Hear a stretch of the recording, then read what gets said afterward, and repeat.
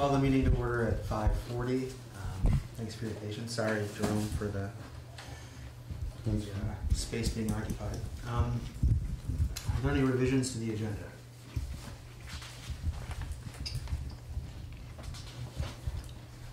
Are there any public comments or correspondence? Any executive committee comments? Is there a motion to approve the minutes of October 17th and November 6th? I'll move that. Second. Is there any discussion on the draft articles? Minutes? What's that? 2 minutes. Articles. Yeah, the draft article. That's a whole other discussion. No, we Let don't me pause and let me just shift mental gears. Yeah, sorry, the draft minutes. Any discussion on the draft minutes?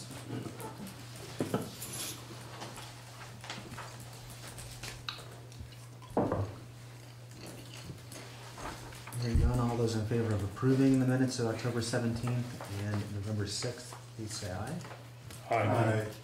Opposed? Abstentions? Thank you. So, first discussion item is the budget draft, which is on page 7. So this hasn't changed. The draft you have in front of you of the budget that was in the packet has not changed since the last time you have seen it. What has changed is the assessments, and I want to give a real big note that's on the bottom before we even start to talk about this. We do not have equalized pupils from the Agency of Education. Things are behind. So these are the best estimates that can come out of this office. We know what we submitted from here, but we don't know what other schools are submitting. You may have heard of the statewide longitudinal data system is coming up to speed, and there are many schools that are very behind in submitting. And what, as you know, equalized pupils gets adjusted based on the whole state's population. It was actually we had some funny back and forth between Lori, myself, and Michelle, and I said, let's just give them the best estimate we have. And Michelle and Lori are usually so on the game that their best estimate's probably within 2 or 3% error. So I really wanted to point out that note for you on the assessment piece. And to have you ask any questions of what you see. Lori's going to give you kind of what the changes were due to changes in student population. I know you have that, Lori. Mm-hmm. So some of these assessments have increased and decreased due to what you see at the bottom there and the change in student population. Overall, we're down a few students in the SU unequalized pupils. So a no change like U32 actually means an increase because the overall relative percentage increases. Because we're down a few students across the SU. So I don't know, Laura, you want to go through that kind of what's happened because a just the change in students has changed the assessments. Right. So if you look at the bottom where it says change, you'll see from our current projected equalized pupils, Berlin is projected to be down 6. Which means the assessment change that you're seeing would be less than the draft you had in the packet. Because if you have less equalized pupils, it means the assessment would go down. Okay? Same thing for Calais, East Montpelier, and you've already done your happy dance, Stephen, that it would be increasing. And so you'd pay a higher percentage of the WCSU budget, but there will be additional revenues projected when we calculate tax rates. And then Middlesex, you also went down, and you'd see that we're actually projecting your assessments would be less than the current year budget. And Worcester's up, same happy dance Stephen had. And for U32, your share went from 49.8% to 50.3% of the SU. And then your assessment change gets spread out amongst the towns based on their equalized pupils. The total's the same. The 174, 284 is the same total. It's just a matter of redistributing it. And probably another note is just that because we're doing the equalized pupils, the special ed isn't spiking, going up and down by school district based on individual students like it had been in the past. So this has been a nice buffer for people. So this is what you've seen on paper. I wanted to go over that first. The majority, I should have said, again, the majority of this budget presentation is to answer the question around what can we do to increase for math. But we wanted to just, really nothing's really shifted in the budget that you have presented to you tonight, besides the assessments, because we did our best estimates of equalized pupils. So we just wanted to kind of go through that first. We're thinking the majority of this presentation of what we're going to talk about tonight is what more can we do to help increase student performance in math, which was, I think Carter was the one who asked that last time. Are there any clarifying questions or comments about what you see here for if we were to stay in an assessment? Is our student population down due to mergers around us? Nope. No? Okay. Nope. Our student population is down because we're losing student population within our towns. Our tuitions are actually up higher than we estimated for this year, Oh, yeah. Okay. for U32. That seems like trend to me, 12 more students out of the SU. Well, what do you mean? From the number? It seems like every year we're losing. We're losing kids every year. Those numbers actually don't add up. So I'm assuming it's based on, This is how many this changes from last year. in terms of equalized students. Equalized also pupils. Body students. True. Right. Right, okay. Bodies don't equate directly equate into budgetary. Equalized pupils are what we have to go by for every year. So we're down in equalized pupils and we're down in enrollments. Some places are up a little, some are down, but overall we're down for the SU.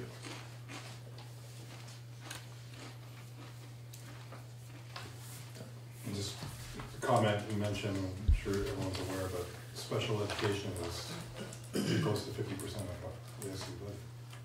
It's more than that. More. It's almost 62%. Okay. Yeah.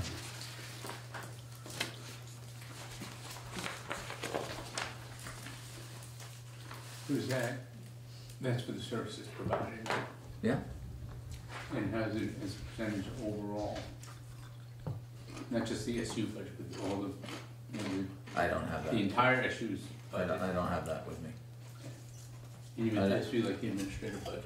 Of this budget that we're looking at. Yeah.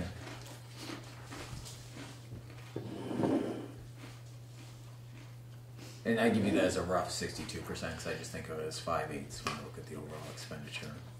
About $5 million is at special education. It's $8 million overall.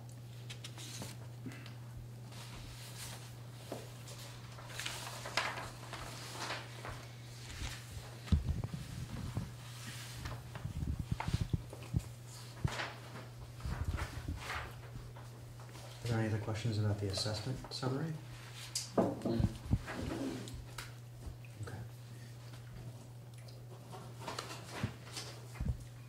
And, yeah, go ahead, Thank you. No, if we're ready, we'll move over to the question about please. the math question. That's why I asked Jen to be here tonight, to really help support and present that. You know, at the November 6th meeting, you asked because we saw the percentage that we were at the 1.96%, you asked what more could we do to support student achievement to increase in math. And so I wanted, before we get into that, I asked Jen to kind of, if she could review with everybody what we're currently doing to improve math performance. And a lot of it's through professional development, but Jen, maybe you could give us a kind of update what the current state is. So I'll give you a little bit of information sort of historically since I've been here, and then that'll lead into what we've been doing. You may or may not know that we hosted a math lab school in 2013 and 2014. Many of our teachers who teach mathematics participated, as did all of our administrators. So much so that our administrators worked directly with students as well. The second time we hosted it, I got that opportunity too. I had my hosting responsibilities enough under my belt that I got to work directly with a student as well, which was amazing. The Math Lab School is still happening in some way, shape, or form. This past summer, it didn't happen in the way that it has historically, due to enrollment and a few other things, but we have partnered with other supervisory unions who are approaching mathematics in many of the same ways. And so we've moved the hosting responsibilities around, and we still have teachers or new administrators who attend that lab school. We engaged in a comprehensive and collaborative review of mathematics in 2013-14, much like the literacy audit many, many years ago, to hear both commendations and recommendations. We've implemented a lot of those recommendations. And a number of them were about more professional development in math. You're going to hear more about that a little bit tonight. But the biggest piece, I think, that came from that work was the idea of hiring a coach to help us with mathematics. So we did hire a coach in 14-15.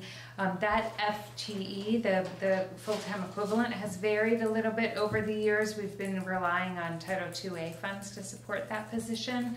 And we've changed the focus of that work and the structure of that work over the year to try to maximize the position.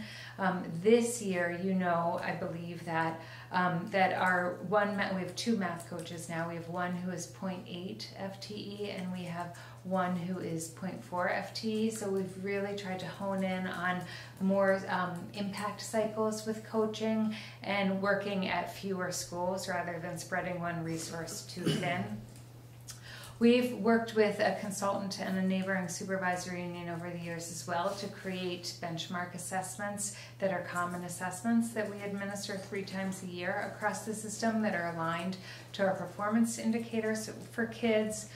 Our math coaches routinely hire curriculum topic study or host curriculum topic studies or lesson studies in mathematics. So a few times a year, which are some intensive professional learning opportunities for our teachers to engage in. We, since we first started Curriculum Camp, math has been a stalwart in terms of participation. We've had more people participate in math than in any other content area, and the work has been pretty deep and pretty rich. We've done a lot of work on revising performance indicators as our teachers have gotten more knowledgeable about what the expectations are for kids. We've created scope and sequences in mathematics, and most recently we've been focusing on effective instructional practices in math at Curriculum Camp. And then another thing that we're doing right now is we're looking at math programs. So we've been engaged in a math pilot. What happened a number of years ago when the Common Core came on board is that the math programs that we had were no longer in alignment with our student learning expectations for kids. And so we were distancing ourselves from a program. We were really concentrating on bolstering the professional knowledge and skill of all of our instructors of mathematics. And when we asked experts in the fields, what do you think about a program? What do you recommend? They said there is no program out there that is aligned enough to the Common Core that we think it would meet your needs. So we've sort of held off. And now, after all these investments, we are hearing from both our teachers of math and our principals that a program as a resource would be a really helpful tool for our teachers, knowing that their professional knowledge and their professional judgment really needs to come first.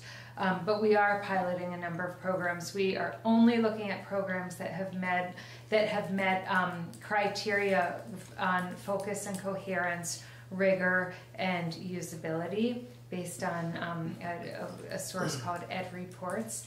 And of those, we're getting our teachers together, we're engaging in curriculum topic study, we're doing an analysis of the programs based on what we've identified as the most effective teaching practices in mathematics. We've piloted one program at the elementary level, one at the middle school, and one at the high school level, and we're getting ready to take on a second and possibly a third program. We've done our research budgetarily so that we would be prepared one way or another. We've been thinking as we plan ahead to professional learning about what it would take in terms of any in-service time or other PD to adopt a program with fidelity. So those are some of the inputs in recent years and most currently. I think one thing, you said it quickly, Jen, it's just because you live in this world, but you said Title IIA is funding our curriculum camp, and that's federal funds.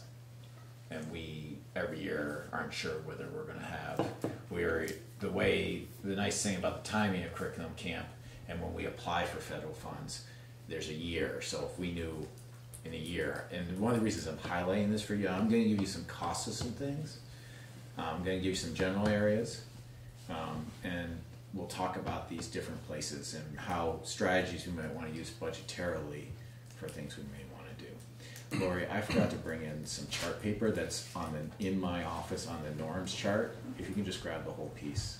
I'm sorry, I was running from one meeting to another. Thank you, Lori. So before we start talking about any of these ideas, we spent 6 hours in this room as a leadership team last Tuesday to really tackle this question. And the thing that isn't fair really for the whole system, or I've learned through the whole system, is that while the leadership team had a chance to talk, we didn't have a chance to engage our staff. So tonight I'm going to be as vague as possible and give you enough specifics so you feel like you're there. But this is a discussion, and I was saying this last night at East Montpelier, is that it's hard to have this discussion without planning with the staff. And what I've learned over the years of serving you as superintendent is it's not a get the board on board first or get the staff on board first, it's get everything together. The hard part about this budgetarily is you've got to make some budget decisions. So I want to really honor that the staff hasn't been in this conversation, the leadership team has been in this conversation. The staff's been in the conversation of everything Jen just talked to you about, but to look forward and project of additional resources, we're going to talk about 4 key areas. So I want to talk, and I asked Lori to go get some charts from that day so you could actually see, yeah, you got it. Bring it all right over here, because I have to go through it. There's one key piece of paper I want off of there that I didn't It's really grab. a picture, so be careful. Well, it's plastic, it's not going to break.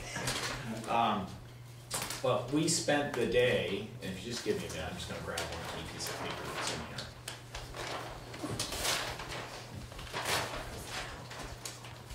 There's about 20 of them.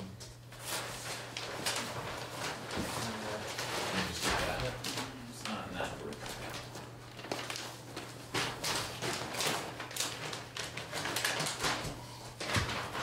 Maybe I missed it. Maybe I don't have that. So I have to trade these fast.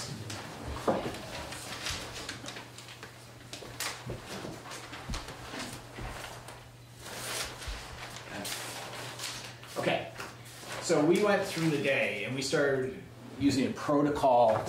We really took the question that you had set for us. Math goal, to increase achievement as measured by STAR 360 from 45% proficient as measured this September to 71%, which is, if you remember, the teachers went out and we asked all the teachers of the instructors of math, where do you think your kids can be in June?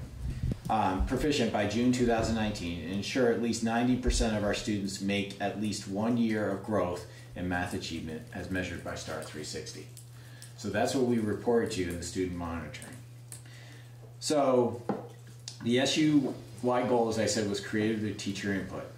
This fall, our teachers looked at their student performance in STAR 360 and set classroom goals accordingly. Then our principals created school goals based on their teachers' goals, and finally we compiled one as the SU that gets to that 71%.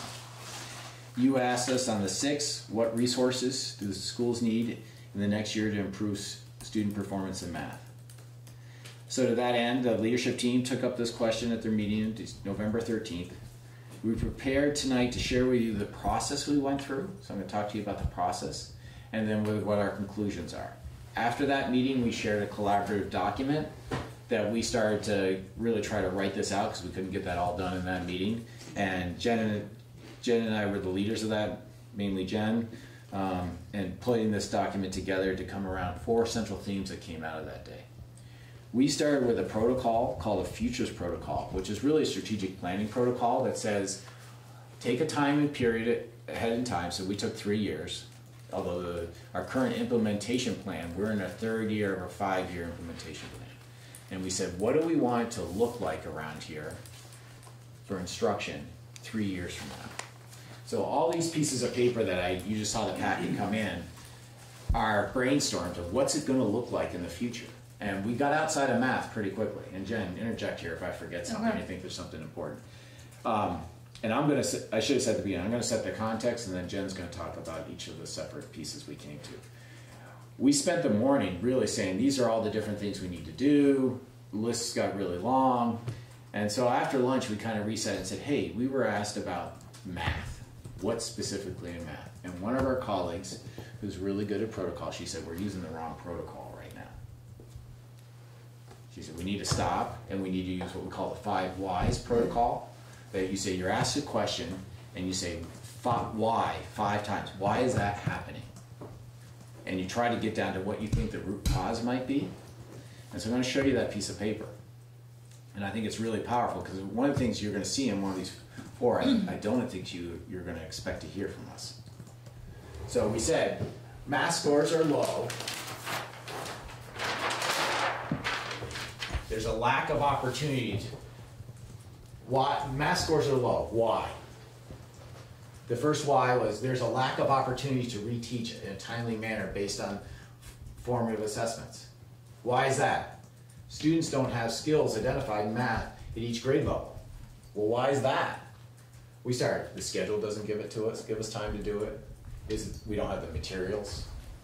We don't have the expertise. We don't have the FTEs, number of teachers we need. Community beliefs. This came out really strong. We all, I think it was about 30 seconds, we said, that's the thing. Our community doesn't believe in math. So why is that? Why is that? People lack the importance given to external data and actively resist against, the culture actively resists against data and math and quantitative number crunching. We're seeing that. So there's no urgency. We said there's a lack of accountability in places you could do. So where is where is math used? I mean, what do you use it for in your job? Do people see the importance of math and that it's not just a calculation? We really came down to is it's the perception about math of what is it that that math's not just a calculation. It's a way of thinking. It's a problem solving. There's beauty in math. And that perception that we have, it's a U.S. culture thing, but it's also something that's very strong in our communities. So our number one thing that we came up with was we need to really get a community engagement going about why math's important to learn. And we need help doing that. We really need to build this strong. The second thing we came up with was professional growth to support high quality math instruction. Jen just talked to you about a lot, but she's going to talk about the details of each of those. There are structural / organizational changes to the system. Specifically, we need more time for instruction and more professional collaboration within a school and amongst our teachers across schools. And we need to meet our students' social and emotional needs. When Jen and I were putting this together, we came up with, is it 4 parts, Jen? You're looking at it right there, right? Yeah. 4 parts, how we broke down each of those. I want Jen to talk to each of these. And where Did you say just more time for social emotional needs? Or something? meeting students' social and emotional needs. Meeting students. Okay. Thanks. Social and emotional needs. Is that particular to math or just general? Overall. Just general? Yeah, this is what was hard for us, and we spent the morning, we got out of math really fast, and that's why we had to refocus in the afternoon. We got to these whys, and then it's really started to focus us on math. But it was really interesting how quickly we got to that cultural belief of where we are with math instruction. That was I think it was pretty unanimous that we were all there. Mm-hmm. Yeah. And we didn't know it was there. It was pretty phenomenal. It's one of the nice things about those 5 whys. It asks you to get deeper into what's causing it.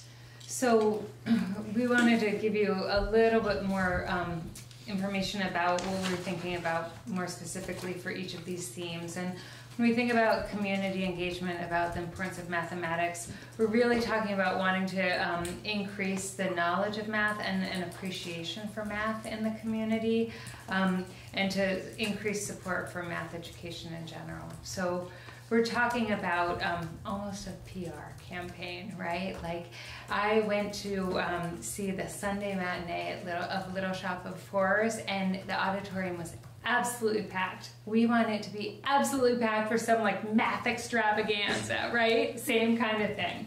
So we're talking about, I mean, some of what Bill mentioned is that societally, not just unique to our community, it is perfectly fine to say, I don't like math, I'm not good at math, I don't do math. It's not societally okay to say that about other subject areas.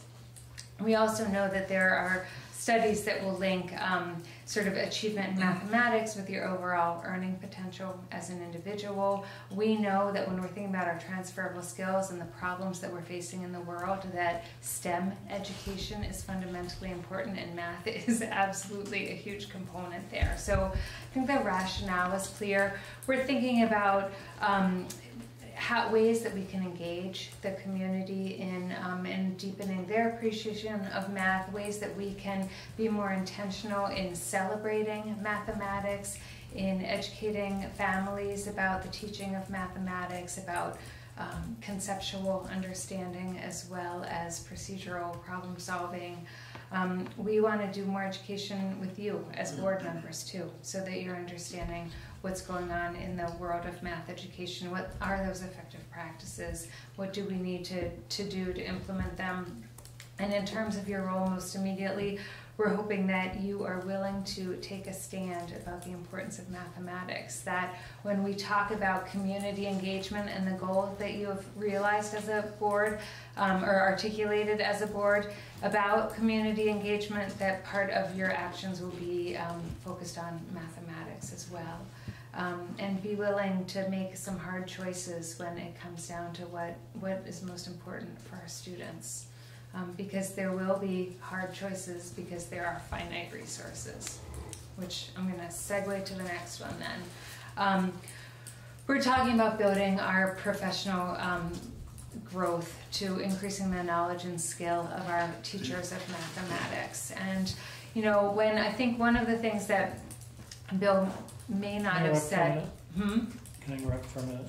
The term teachers of mathematics, what does that mean? Anybody who teaches math. Okay. Yeah. But not any teacher. But not necessarily, right? So not necessarily a Spanish teacher. So the other thing I want to say is that we spent some time in the morning before we delved into those protocols, grounding ourselves in some of the research, some of the meta-analyses that Hattie has done, that Marzano has done. We looked back at the DMG report and some of Nate Levinson's work, just so that we could have some of that common conversation and grounding before we delved into the Futures Protocol and the 5 Whys. And there are recommendations in some of those reports that we really want to explore more thoroughly around, again, the importance of knowing that anybody who is teaching math really needs to know the math at least 2 or 3 years below them and 2 or 3 years above them in order to understand and meet students' needs developmentally in mathematics. To make sure that our students who have the greatest difficulty in mathematics are taught by the teachers who know math the best. That is not happening universally in the system yet. And to really capitalize on building those job embedded structures. Our coaching has been a step in the right direction, but a 0.8 math teacher, even a math coach, even a 1.2 in this area is spreading our resource pretty thin. So the board's role, I think, is again supporting us with resources and supporting the concept that students who have the greatest need are taught by the teachers who have the greatest knowledge and skill in the content areas that they're serving. And what would you say since you had the math labs in 2013, 2014, math school labs, or math lab schools, what has been the improvement or development of mathematics in our teachers since then through today? Yeah, I think that if I were to summarize the greatest shift, I think it would be that the Math Lab School helped us deepen our conceptual knowledge as math teachers, so that then we could understand the student levels of knowing around sort of having some intuition around math, needing to use some concrete materials, then representing, then thinking about math more abstractly and procedurally, and then thinking about applying and transferring their knowledge.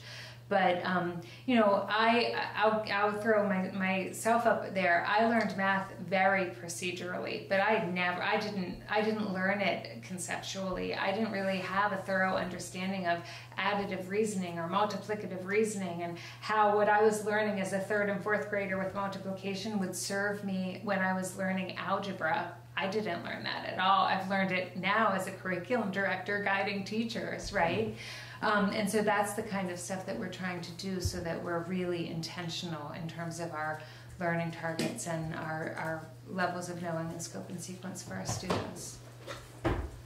Has what's been done so far had any measurable improvement in math abilities of our students? You know, I think anecdotally, but you've seen the scores, Chris, Right, and you know, they're pretty, they're flat and they're low. We should see growth, and we should see higher scores for as well resourced a community as we are. We would expect more, and I'm grateful for you all for asking this question, because we've rattled off the inputs and we haven't seen the changes we would expect to see. So posing the question, being monitored more carefully, engaging in cycles of action research, that's what we need to be doing. We owe it to our kids. And so, I mean, some of these are tough questions and tough conversations, but I'm thrilled that we're having them. Yeah, no, that's, Yeah. no, just informational. Yeah, Okay. yeah. The third theme is really about the structures and the systems to support all of our students, and specifically more time for instruction and for professional collaboration. I think if you've heard me ever talk about proficiency-based learning, you've heard me say that in a proficiency-based learning system, achievement is the constant and time should be a variable. And that's true. All of our students need to achieve proficiency in these rigorous standards, but right now we're still really time-based. So we need to be thinking about how do we create a structure that's more flexible around time, so that students who need more time have more time. And just as importantly, we know that all of our students should be engaged in high-quality first instruction, what we call Tier 1 instruction, in a multi-tiered system of support. And that any additional supports that they need, be it, you know, intervention or IEP supports, should be in addition to. And we are not set up right now in a way that allows for that to happen for all of our students, especially students who have needs in both literacy and mathematics.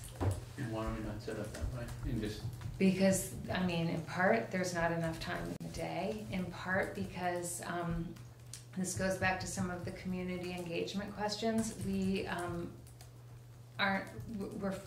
we're making hard choices, or we're not making hard choices around, you know, I mean, even, let me give you a super concrete example.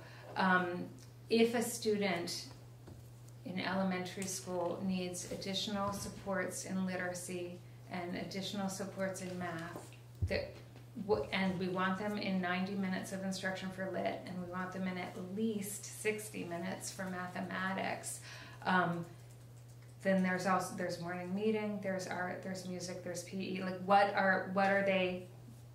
Can I just add another Yeah. thing? I will say this for me. I have felt the community pressure to make sure we have all the extras before we have sufficient time for core instruction. I'm not saying that I shouldn't have felt it, that's what I've perceived. And so now I'm willing to ask the hard question to the board, as you've heard me ask, Chris. What are your priorities? You know, it's the question we were asked right at the Rumney board meeting last time. You know, and you gave a beautiful response about when someone said, well, wouldn't you want it to be everything for the whole child? And the answer is yes, we'd all want to answer yes to that.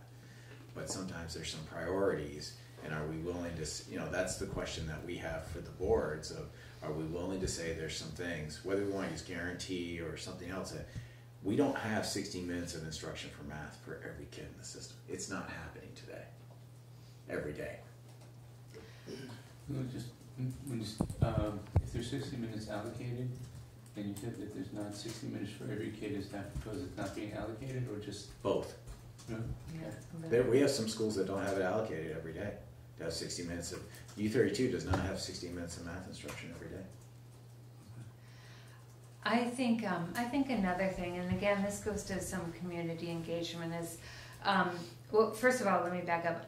I want to acknowledge that these are hard conversations. These are conversations about our values for kids and hard choices. So engaging people in a really authentic and honest way is going to be really important, right? I think the other thing is sometimes we are taking the short view instead of the long view. And when we can think about a kid's experience in our system from pre-K through graduation, we know that it's really true that if a student needs intervention right now, when they're entering middle school, right now the interventions are set up as classes like reading strategies and math strategies that kids are taking, and they need to be taking them, but it limits their choices even more drastically than choices may have been limited in the elementary school. And so by considering what is most important in our elementary schools, or prioritizing, then we ultimately, and addressing them, then we ultimately open up more choices for kids as they get to middle and high school. But these are not easy conversations to have. Like, it makes me nervous to just put it in the room, quite honestly, because I know people have very different values. So again, these are 4 themes, but they're all interrelated. We're gonna have to make that decision as a group here. So I think that's probably enough on that one. And then the final thing is that that we've been thinking a lot about meeting our kids' needs, not just academically, but socially and emotionally. Many of our students are coming to us with greater needs than they have in the past. We're doing a lot of learning about how to meet their needs socially and emotionally so that they can access learning. And so we just want to make sure not only that we have the professional knowledge that we need among our staff members so that we can meet needs, but that we also have adequate staffing to meet their needs. We want to articulate, or at least explore, the possibility of a social emotional learning curriculum for students. And that, again, all of that would take some support on your end as board members, both in terms of resources and priorities. But we know from our work already with Dave Melnick that, and others, that if a student is not available for learning, we can have the best academic interventions in the world, and it's not going to make a huge impact on them. So again, I just want to underscore what we're sharing is at this point is sort of the broadest of brush strokes, the things that we've engaged in. We've engaged in these conversations over the years certainly with educators and with you in some way, shape, or form, but to put it all together and focus it, to answer the question that you've asked, we just want to say these are the themes, but it really takes many more people and many more conversations. Yeah. Sorry, I had a question.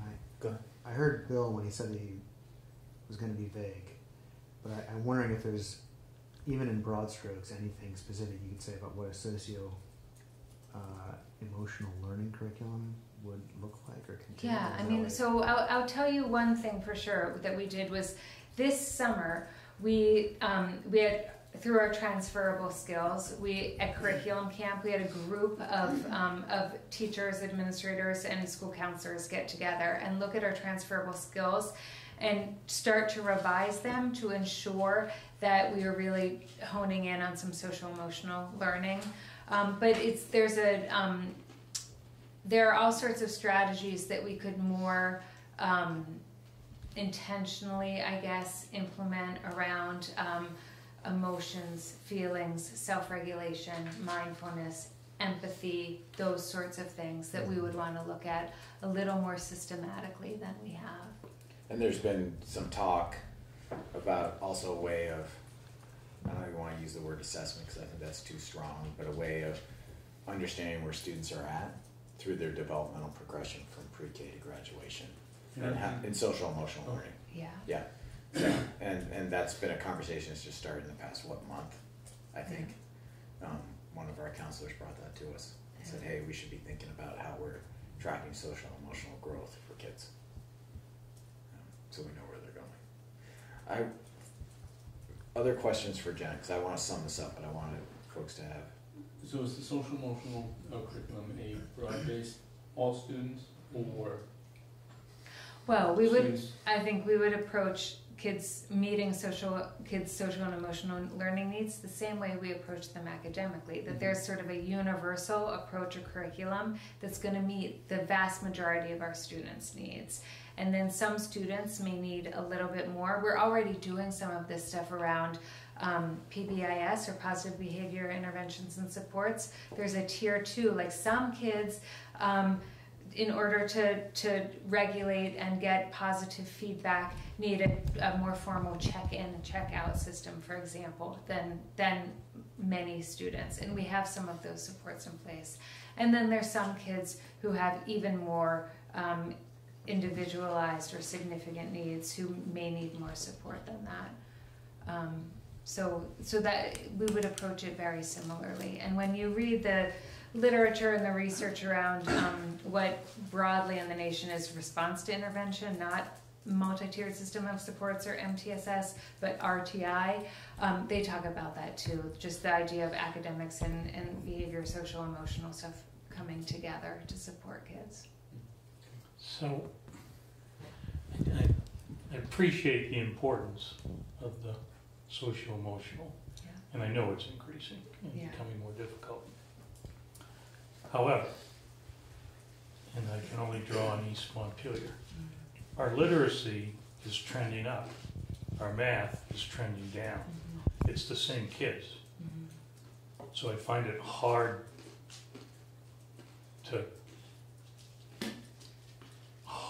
to accept social emotional is causing the math problem.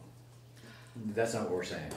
It's not, yeah, it's not. Okay, but so then I'm trying to bring us back to, this is about math and the budget and resources in my mind. Yeah. And I don't want to get drawn so far afield of that.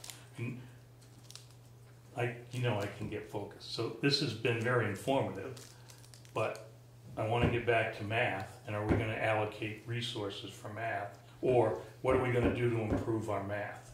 That's what I want to know. And to me, social emotional isn't going to improve our math. Well, no, it will. It'll improve everything.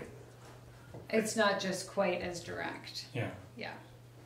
But it's pretty important. I understand that. But, I mean, from a harsh perspective, so I bring my military background, you don't reinforce a failure. To me, math's been a failure. We've tried some things, we've allocated resources, we've done some things, none of it's working. We've tried some things, we've allocated some resources in literacy, and we're seeing results, it's working. So I'm hesitant to allocate more resources to something that's not working. And is it more fundamental? So I wouldn't say that, because it is more fundamental. As we quickly went over the professional development needs and specialization of the amount of knowledge an elementary teacher has in literacy compared to their knowledge in math is a huge gap. Mm-hmm. To come out with an elementary education endorsement, you need one course in math that's either pedagogical or content. You can have, your last content course can be Algebra 2 your junior year in high school. While in literacy, you have a lot more expertise. And so we haven't been willing to make the shift, and I include myself in this, to saying we're going to put our best math teachers and have them be the instructors in math. That's talking about specialization in elementary schools. Saying we're going to, because you need a master's degree to be an effective teacher in any content area. And you really do. And we have a lot of elementary teachers that have a lot of expertise in literacy. We're not there in math. And Do we have enough teachers right now that would even fit the need? If the criteria is master's degree. there aren't enough teachers in Vermont to go hire if we had to hire more to do it, Chris. We have to build our own. Okay. That's the message I would give you. And we have the right people. I think there's people here to do that. But it's you've got to build from within. The hiring climate and what there is. I mean, if you want to hire a math teacher, especially at the middle school or secondary level, you better get it done by April 1st because they're not there anymore. So you've got to get folks that have that type of content and pedagogical knowledge. And usually a lot of the ones who do come out of pre-service, if they do, they have the content knowledge but not the pedagogical. Would you agree with me on that, Jen? Yeah, I mean, it's generally one or the other. It's generally not both. So content but not method? Yeah. You mean by pedagogical Correct. method? Yeah. Yeah. Like I know how to do the math, but I don't necessarily know how to Teach it. teach Effective it. teaching practice. But that's what my bias is. Yeah. Yeah. To math specialists in elementary school. But so let's do an if. We'll go not the whys. We'll go to the 3 years future. But the reality might be we're allocating enough resources for math coaches. The problem is we've got too many teachers that we're trying to elevate their performance in math. Mm-hmm. So if there were, and I don't know if I don't know if 5, 1 in each elementary school is the number, but if it's 1 in each elementary school, so it's 5 teachers, then 1.2 FTEs of math coaches might be enough for 5 teachers. And if we want enough math coaches for all the elementary school teachers, does it make any difference if there's 1, 2, or 3? Probably what we need is a dozen. So we're never going to get there for allocating math coaches at the elementary school level. So I was waiting to hear what you had to say structurally. I was wondering if there was going to be some... I agree that I think structurally, and I don't know if a math specialist is it, but I think structurally we need to do something. And my limited experience is I would be in agreement that all students, particularly at the elementary school, do not receive the same quality of math experience. It varies greatly from teacher to teacher. Some are very good, some are very poor. And it's a crapshoot on who you get as an elementary school teacher on how well you're prepared math-wise.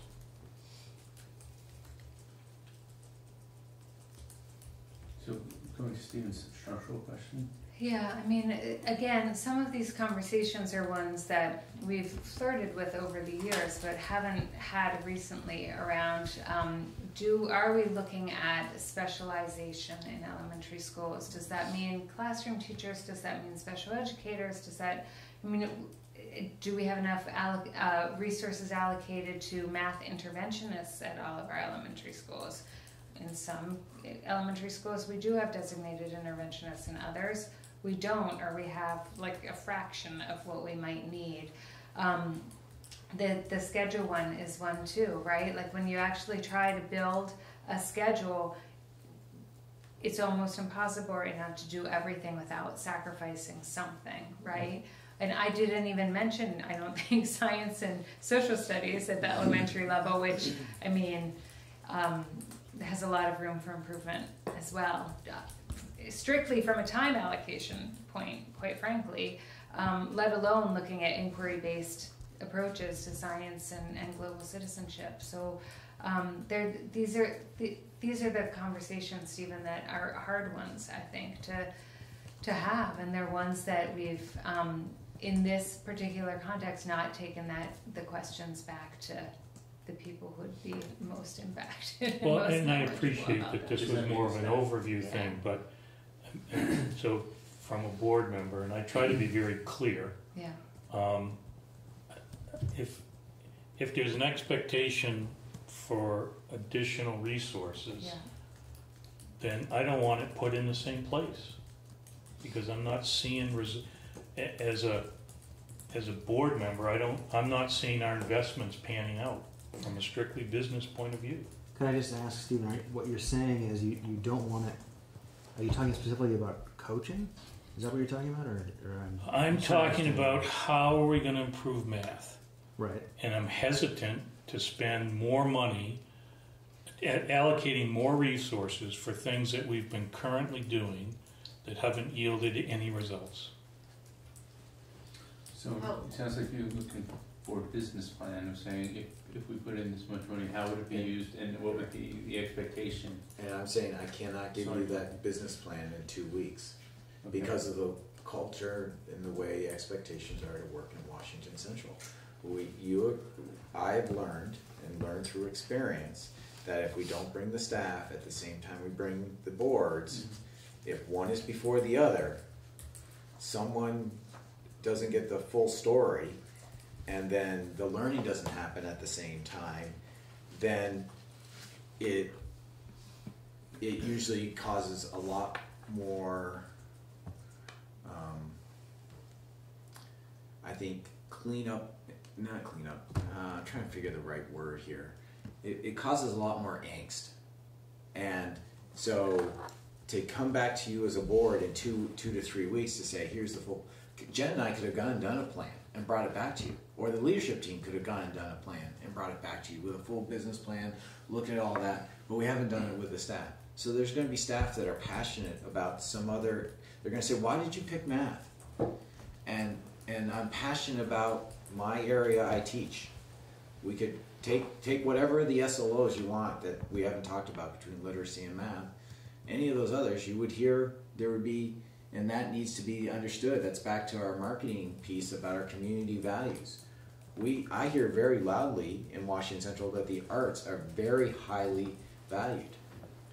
So I'm sure we would hear from folks that value that. Not good, bad, and different, just we would hear from it. And so I think it's about bringing everyone together. So to say that there's a dollar figure, I mean, I've run numbers, some back of the envelope numbers to say, here's the type of cost for different types of professional development.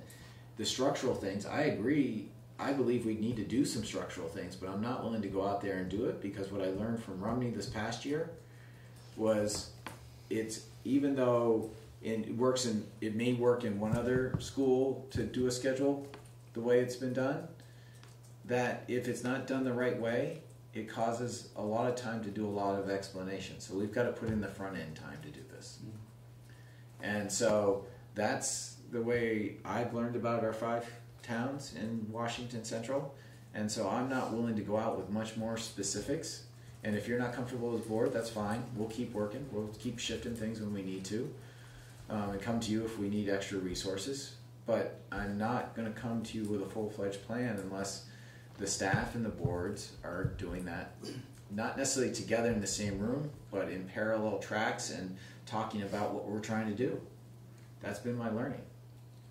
I have a question. So are we looking for options? For instance, I'm hearing that we need more time, that our teachers need to be more proficient in teaching math. Those are the 2 big things I'm hearing. So my first question is, what are the carrots we put out there to get all these teachers who are probably not a lot interested in math to choose that as a focus to improve themselves? Now, I don't know anything about how the contract works or how the assessment works when I know the teachers meet with their principal or whoever and they talk about what needs to be done. But I guess kind of goes along with community involvement is how do we get the community to say to the schools and the teachers, we want you to focus on math and get the teachers focusing on math too. To me, that sounds like a lot of work, but I think that's where we need to find a path to get it done.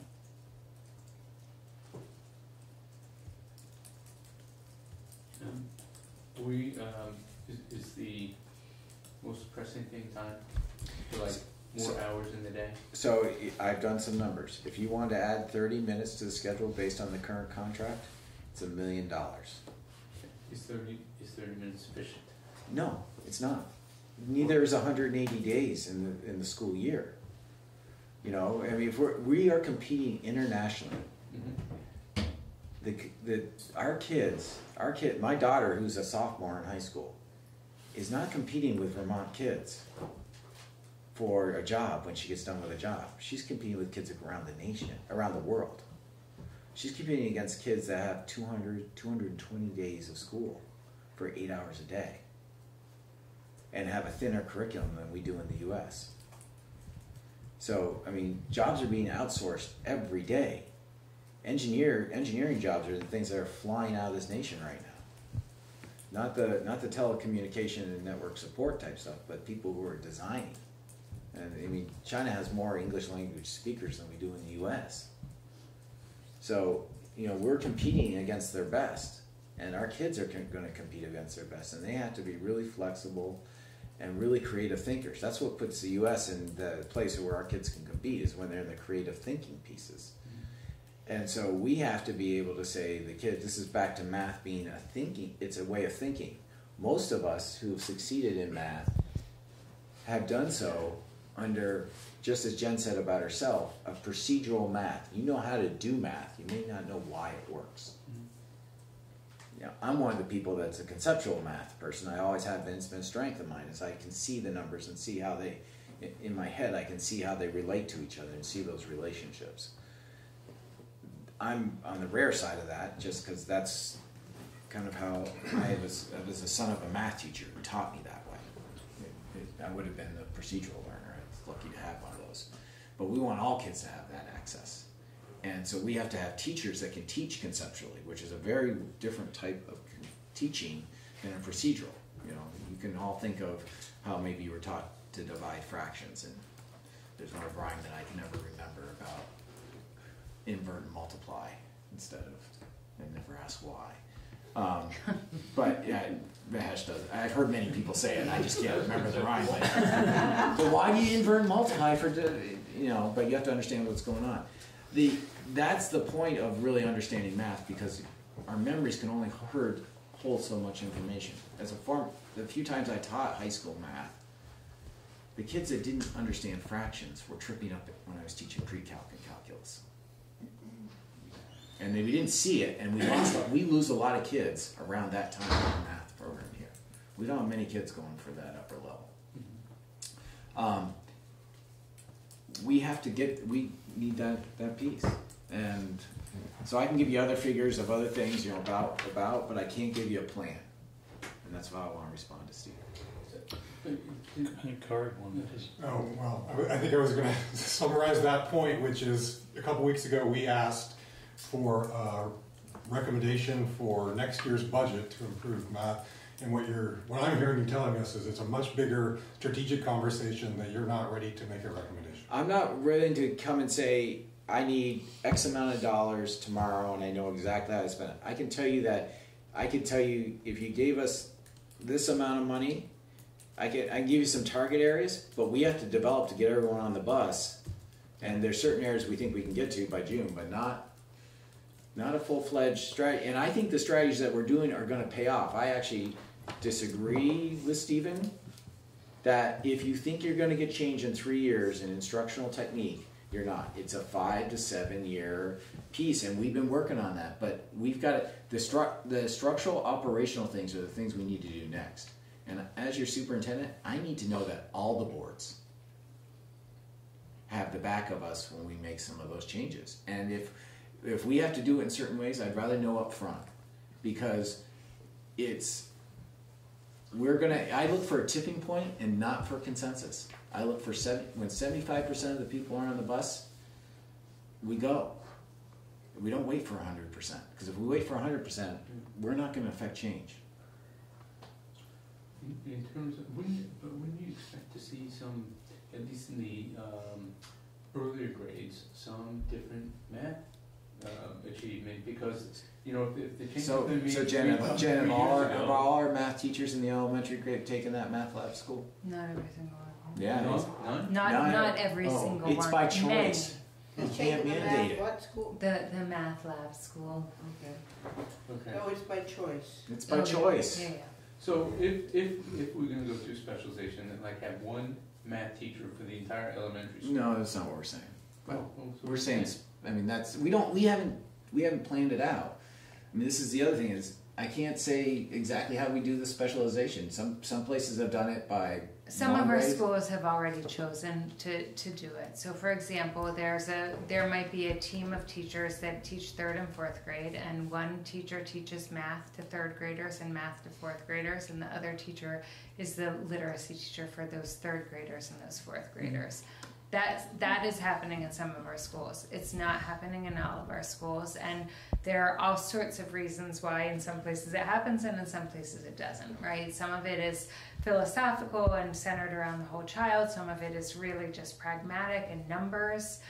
Some configurations change year after year based on the numbers. We've experienced that at Romney over the years. We're certainly experiencing that at East Montpelier right Callus. now. But even Berlin has done it, right? Like, Callus right now. I mean, some of it's just a response to numbers and class size, and how best to meet kids' needs. So it's happening in different ways in different schools for different reasons, all of which are legitimate, or most of which are legitimate.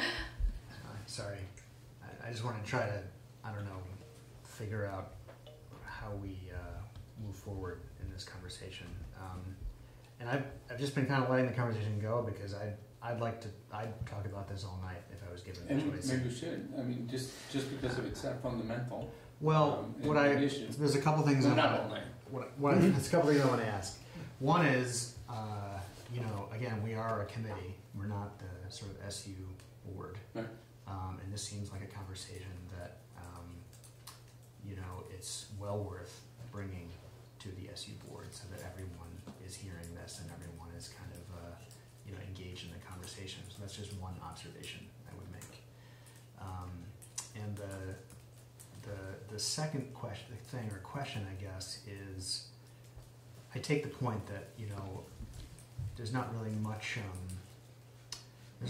logic to kind of making a piecemeal decision about some minor budget allocation, at this specific point in time, and that there are a lot of issues to wrestle with.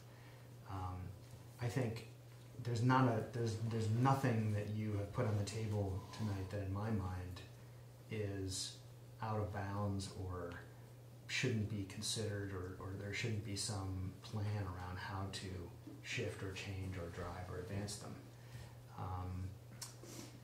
So I guess the question, and I feel like it's dovetailing in a way with our conversation about goals for educational outcomes.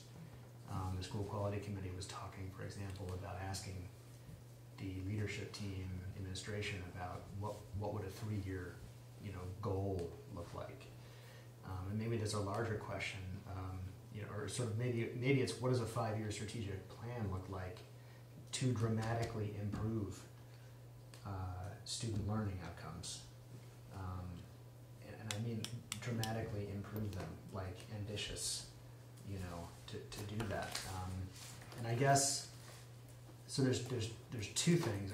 I am personally, I don't know if this is the sentiment of the committee or of the SU board as a whole, I am personally extremely interested in hearing that plan. I am wondering,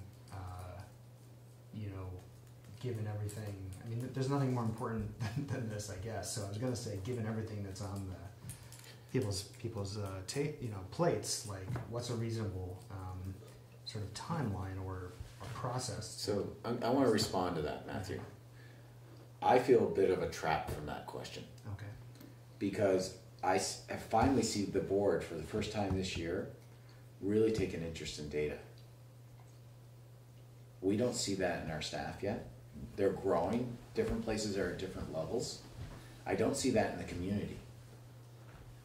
So this is why I ask you, where are you going to stand as a board, and where are all the boards going to stand in taking and being bold? Because when we come out with that plan, if we don't do it collaboratively, like I said, we could do that as a leadership team, but without having done that with the staff and with the boards at the same time, we're putting ourselves out there. And my experience has been with the boards in Washington Central, when one or two people complain about an issue or bring question about an issue, there's usually the boards pulling back from where they might have been. And so I'm asking, where do you stand governance-wise? If you want to task us with doing that, we can. I'm saying I want to do it with the staff, and I want some time to do that.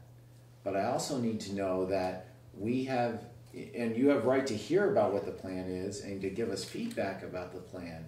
But there's got to be a place where it said, you know, there's a level, and I want to know where the level is, where the administration and the staff have right to say, we're going to change this. And we're going to do it, and we're going to stay with it for a while. And that's the structure, that's the structures and organizational piece. Do you understand why do folks understand why I'm saying this back to you, the question that you're asking? Yeah, I think that what I'm trying to wrestle with, I guess, then is it's sort of this endless cart horse thing. Like, you know, what I guess the question would be, what do you want the boards to commit to? You know, is it any change of anything, like, you know, in these areas or in any area? First, I don't even know if the boards really feel math is, if there's a prioritization in the SLOs. That's what I want to know first. I've been asking that question. I haven't seen a direct response. I've seen some conversation, but I haven't seen a direct response. So you That's the first question. Is it that important? From each board, and you know, I don't think I've heard the question specifically to the boards individually, and I think every board would say, of course we think math is important, and it's foundational. I think most would say that. But I also think that most boards and communities would want to know what the plan is, because if things haven't been working in the past, we would want to know what the plan is and why you think it's going to work differently in the future, especially since we're going to be making this additional investment in it. And the other thing I would like to throw out there is that having the boards and staff together in terms of the educational part, I think would be helpful, because instead of having 3 different silos, meaning the leadership team, the boards, and then the staff, there's more of a commingling of those entities and can hear each other's thoughts. I mean, we don't necessarily know what the staff is thinking or the leadership team is thinking, other than through you. And it's the same thing with the other boards. We don't hear that unless we have a specific discussion at a carousel meeting. But I think what I hear Bill saying, actually, if I'm hearing him correctly, is that we know too much about what the staff think. I would not say, not if he's saying we and the staff are going to propose the plan, because that's a collaboration. That's what I heard, as opposed to a dictation, and that's a very different dynamic. So I think we'd be remiss to say we don't want to know what the staff thinks about things, because when it comes down to it, implementing the plan is by the staff. So my experience is when 1 or 2 staff members, I'm going to be really direct. Yeah. When 1 or 2 staff member complains, but the rest are silent, the board listens to the 1 or 2 staff members, and you don't know what the whole staff is saying, and they won't come out and say it. Well, then that would be the thing we have to work on, so everyone could speak. Every staff member would feel free to speak, and I don't. You know, we hopefully model that for our students, and we're not doing that. I mean, I know maybe you're saying, Chris, you're in crazy land right now, but it's just. So when you say, let me ask a different kind of question. Like, you're saying that the board and you want to bring the board and the staff along at the same time. Yeah. What does that mean? That means that as I believe in the governance model in which you have, the board sets the priorities of what we're doing. The board has not done that and has lacked to do that. It's, you know, when I've asked, what are your priorities? What do you want done? The only board that's done that is East Montpelier, that said, We want kids to improve in literacy and math. Every board has to say that, Bill? Yes. I believe we did. I remember being there. Yeah, a lot. You get. Klaus has gotten a lot close. Thank you. I think the boards do need to say that, because what I hear is when we get into individual meetings, well, what about this content area? What about that content area? And when we have to make tough choices, Chris, we need to know what the prioritizations are from the community, and the board is a representative of the community. Because unless we have a 220-day school year and 8-hour school day, I mean, we know we don't have enough time to teach all the SLOs. Time might be, I'll say unifying factor. I don't think it's a good term. But from a,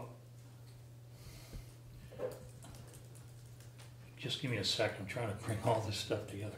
From a board perspective, if we say we want math results to improve, and there has to be more time in the day allocated to studying math, and the board expects there's going to be more time in the day spent on studying math, then it falls to the administrators and the staff to clearly understand we want math scores to improve, we want more, and we think spending more time, so it doesn't have to be this is an example, we think spending more time studying math in the day is important. Find more time in the day. So then there's only so many hours in the day. The plan could be we need $1 million more and to extend the day, or $2 million to extend the day by an hour, and then we have to manage the community and manage the staff, or we need to find more time within the existing time in the day. And if the answer is, I don't know, you spend, so it's an extreme, you spend half as much time on art and music as you do now. That's the only way you can get the time. If math is our priority, we go, okay, we deal with that, we'll support it. And then we have to fight the battle with our communities to say the priority is math, those other things aren't priority, we have to do less of those so we can do more of math. That's a stance the board can take. That's the stance we took on Tier 2. We had to fight it for 3 years at budget every year. We don't want to lose these things. We don't want to lose these things from the staff, or we don't want to lose these things from the community. No, we're committed. We're going to improve this type of training. It takes this resources. It takes this schedule to do it. It takes this amount of time to do it. We're committed. We're doing it. And other things were sacrificed. To me, we can't say we want everything. We can say what we want and prioritize it. So I'll use East Montpelier budget. Last year, our budget, we wanted cuts. We wanted less money than in draft 1, and we said you cannot touch Tier 2. That was our priorities. That was our directive. So for Bill and Alicia, it was very clear. They had to cut this much out of the budget, and they could not touch 1 penny from this. So bring us a plan. They brought us a plan, and it wasn't, I don't think we did. We didn't micromanage it. This is the lowest priority. That goes, so you can keep this. Okay, thank you. We appreciate the work. That goes. And I think from a board perspective, I think that's part of what administrators are looking for. We're committed to this. If we're committed to math, then how are we going to commit to improving the math scores? I hope the administrators heard from East Montpelier. Yeah, we heard loud and clear. Our extreme satisfaction with literacy, which is brilliant, and we're actually closing the gap for free and reduced lunch. They improved more than the non-free. It was like ecstatic. How did you come to settle on those priorities? We wanted to make an improvement. we wanted to move the dial between free and reduced lunch and non-free and reduced lunch. And the plan that was brought to us from the administrative team was to increase tier 2, do this type stuff. It involved restructuring our staff. It involved taking some of our best teachers out of the classroom, not the whole day, but part of the day. It involved some changes. And we said, okay, we'll commit to it for 3 years. Let's see what it showed. And it looks brilliant in literacy, and I'll just speak for myself. I was tremendously disappointed in math. So now it involves tweaking. Some of it, Jen pointed out very adequately, that we have a lot of students that are underperforming in math and literacy. And when they're underperforming in 2 areas, it really, so we kind of, I feel like we've solved the problem around if they're struggling in 1 area, but we haven't, East Montpelier hasn't solved it on if they're struggling in 2 areas. So you didn't set a target for number of kids meeting proficiency. You said specifically the issue you wanted to focus on was eliminating the achievement gap. Is that a fair way to approach? I mean, this is I like would say 3 or 4 you also years said ago. you wanted to improve student performance, and Okay. you were willing to say, go design it, and you can move, you can increase class size, and it was really around design a system, and it was based highly on embedded coaching, professional development at the school level, and there's the thing that we're trying to figure out exactly why some of the math. We know why some of the math. We didn't give all the time to last year and the year before. We had to sacrifice math coaching and math interventions to student need, some of the individual needs within the building. And Carter couldn't put her time in that she was going to try to put in because we had special ed needs, and she was a special educator, and we had to move those over. We think this year they're back. Chris, that's where I think, and I mean, our board does a lot of bad things too. It's not like we're a great board, but in this one particular area, I mean, I think we're pretty laser focused, and when we get results, we're waiting to get the results, and we want to see what they are, and we have expectations on what's going to happen, and we continue to support the system. And when staff or community members argue, we listen patiently and we explain why we did that and what our priorities are, and if they want to disagree, then that's okay, but that's what we've asked, and we're supporting it. Did you have community input into the initial decision making? Probably not. No, I don't think you really did. I think you just said as a board, we're going to take this stance and we're going to stay with it. And you gave us 2 years, start showing us results in 2 years. Mm-hmm. And you really let the administrators design the system with the staff, which is something Marion had been doing and Alicia's continued with. Bill, and or Kari, either one, I guess, I'm interested in either one of your takes on this, but are the goals that the School Quality Committee has drafted to present to the SU board, are those advancing or in service to this vision of I think it's the board first prioritization that you're describing? It's the first step. It's the first step for the board to say, we're looking at the data, because it's the first time that all our math teachers have set goals on student performance. We've not done that before in Washington Central. Yeah, you might say it's the first step, or you might say the first step was defining the learning outcomes. Yeah. It's been 5 years we've been working towards this. What you're describing, I think, is the direction for the SU, that you're just further along, and it's harder for the SU, because we're 6 different entities, I think. Yeah, we just have, the data piece is much different in different schools, because different schools have different levels of experience in using data to inform instruction. So for some of our schools, it was, we talked about East Montpelier at school quality, and why were they the lowest? And they have the most experience in using data and have the lowest scores. And I think it's from that knowledge of knowing their kids, because they've been looking at data for a long time. Where some schools, the teachers, this is the first year or the first year in a while, which they've really kind of sat down and had to really think about that data piece. One specific point is, so we asked for, tell us, give us a goal for significant improvement in math and literacy. And we got that with math, and we expected to hear some kind of, resource plan with that. And one of the resources you're asking for is prioritization from the board. Mm-hmm. And I think we have to be really clear about that point. I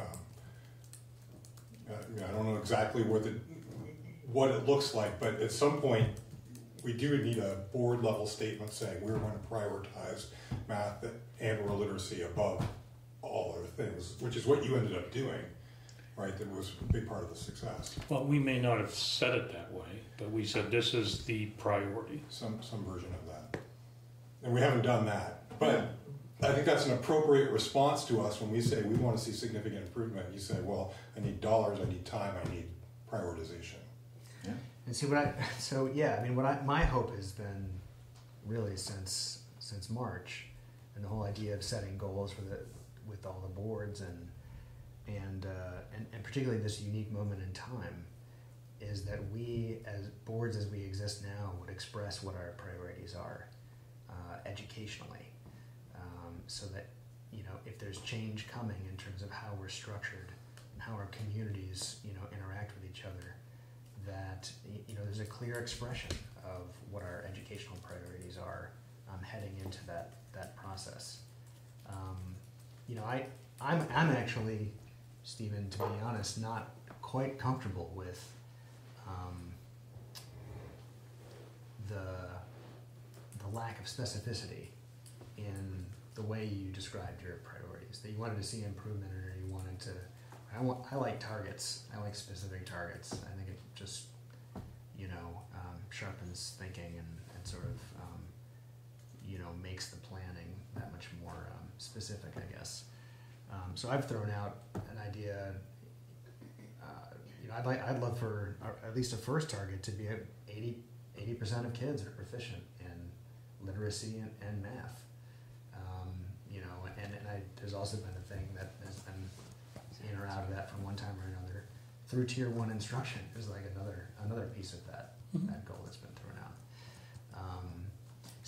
There's different ways of doing it. We could do that, or we could go. I guess this is a question then for the committee: is that we're supposed to the school quality committee is going to do a presentation. Has been preparing a presentation to the SU board for our next meeting. And I guess a question for the committee is, do we want to come out of that meeting or put something on the table for the SU board and the boards severally to consider in terms of adopting priorities or sort of stating, what our priorities are, so that the leadership team then has a clear statement from us that this is what we want to get behind and defend and will demand, I guess. I don't know if I said that well. So we're building the December 5th SU budget agenda. We are. It's on our agenda, yes, for tonight. And we've talked time at the schools on math to conceivably improve math results. We control time at the SU board meeting. And I was a chair for a lot of it, so I'll take some of the fault. We've never allocated time, a lot of time, at a full board meeting to have a discussion, let's say, about student learning outcomes around math. And what is, here's a presentation, here's some education. What do we expect? What do we as an SU board expect? Do we want math and literacy proficiency at 80% through tier 1 education? That to me is a pretty, and over, percentage increase over X number of years. That's what the boards expect. Administrators, there's your marching orders, go design something, bring it to us and ask us to resource it, or ask us to reallocate resources that exist to support that. And then our response can't be, well, no, we don't want to reallocate those resources. Has to be, okay, in your professional opinion, those are the lowest priority resources, they need to be shifted from here to there. And we go, thank you very much for your work, let's shift them. But my point is to spend time in the December 5th meeting, allocate a sufficient amount of time to have this discussion. Well, what I want to say to that is that the December 5th meeting, uniquely in recent months, is not a carousel meeting. It is only an SU board meeting. So if we want to structure it to have more time and specifically invest time in having this conversation, we have that option. We can do that. Well, maybe it's it's just, I don't think we've allocated a lot of time We haven't. I mean, I guess as boards to set priorities. I mean, I have heard. I have to say, like every board in one way or another having this conversation. Not this specific conversation, but they're talking about educational outcomes, and they're talking about how they want educational outcomes to improve, and they're talking about math and literacy. So I've heard that at every single board. But it needs meeting that specific. Maybe the. I understand that. What I'm Yeah. trying to say is that, so I hear that. We have been, we had the retreat. We've had other conversations. We've asked the school quality committee to, come with a recommendation on goals. I guess I'm asking, like, is there enough? And Bill is saying this is the first time he's heard the boards kind of wrestling with data and really sort of invested in this conversation. I don't know. Maybe I'm asking if it's too ambitious, I guess, or if it's just ambitious enough for us to think we can go into the meeting on the 5th and walk out of that meeting with some decision by the SU board about what its priorities are. I think making a significant decision like this in one board meeting does a disservice to the conversation and reflection. Over 2 meetings, I would say yes, but over 1 meeting, I think it does a disservice. Yeah. So we're blending into the school quality committee topic and goal number 2, but what the first part of what the committee is going to recommend for a goal for this year is exactly what Bill and his team proposed in the student monitoring outcome report for math proficiency this year. And just to remind everybody, SU-wide, we started the year at 45% proficiency.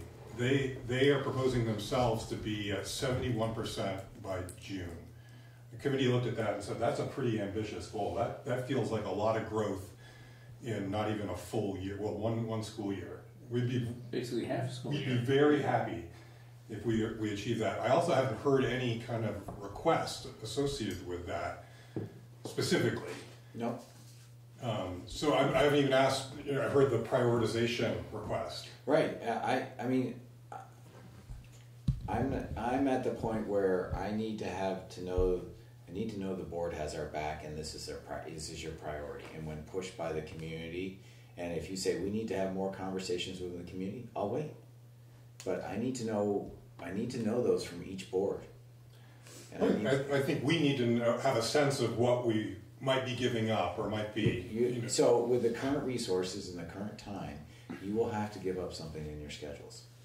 There are very few schools, there are a couple, that have 60, and Jen, correct me if I'm wrong, but that have 60 minutes of math instruction plus interventions outside of math instruction happening every day. So what is the time component that you need for math? Is it 90 minutes? 60 minutes at least is best practice. Okay, don't say at least, say what you think works. I mean, because you can say 60 at least, and a lot of people are meeting that. A lot of schools are meeting that. I'm not saying I'm saying they're not, Chris. I know, but you said, it sounds like you said not all are, which indicates some are. Yeah, I mean, some have a 60-minute math block. I would say that, I can't quote this for you off the top of my head, but few have a 60-minute designated Tier 1 math block plus supplemental instruction for students who need it that does not take them away from at least part From the of core. tier one. Right, Yeah. okay. And especially, I'll go back again to even the East Montpelier example, even when there's a designated intervention block, which only used for that purpose, if a student needs both math and literacy, they can't get them both at the same time without sacrificing something. So, do you have a sense as to how much time is needed every day for math? I mean, I think the That's what I part, just told you, 60 minutes. Oh, no, well, it sounded like more from Jen. Well, at least, I mean, in part, I told you we're exploring various programs as Yeah. resources for math. One of the programs we were exploring said 80 minutes for mathematics, right? Some don't even allocate time in that way. They talk about lessons, and it's not. So I think it's minimally 60 minutes right now. We've been saying that for years, and our math scores aren't moving right now. So do we need to look at even more than that? We need to at least look at that possibility, maybe. but right? we can't even say we have 60 minutes of instruction everywhere. Universally, without exception, no, we can't say that that's in place yet. So you're asking for that this year? So this is my experience. One of our principals at Rumney was bold enough to go do that.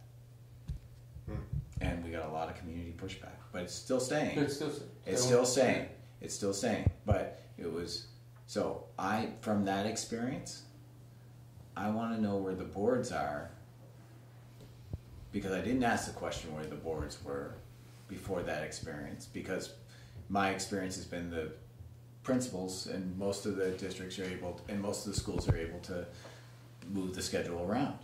So I want to, let me finish. Yeah, first. yeah, sorry. So I want to know the prioritization, because right now there is unfortunately somewhat of a limit of there's 6.5 hours of elementary time. There's 6.5 hours at U32. Right now in middle school, is it 75 minutes? 2 or 3 times a week. 2 or 3 times a week. That's not enough. High school, same thing. At our elementary schools, at Berlin, lots of intrusions, and not every day math is happening.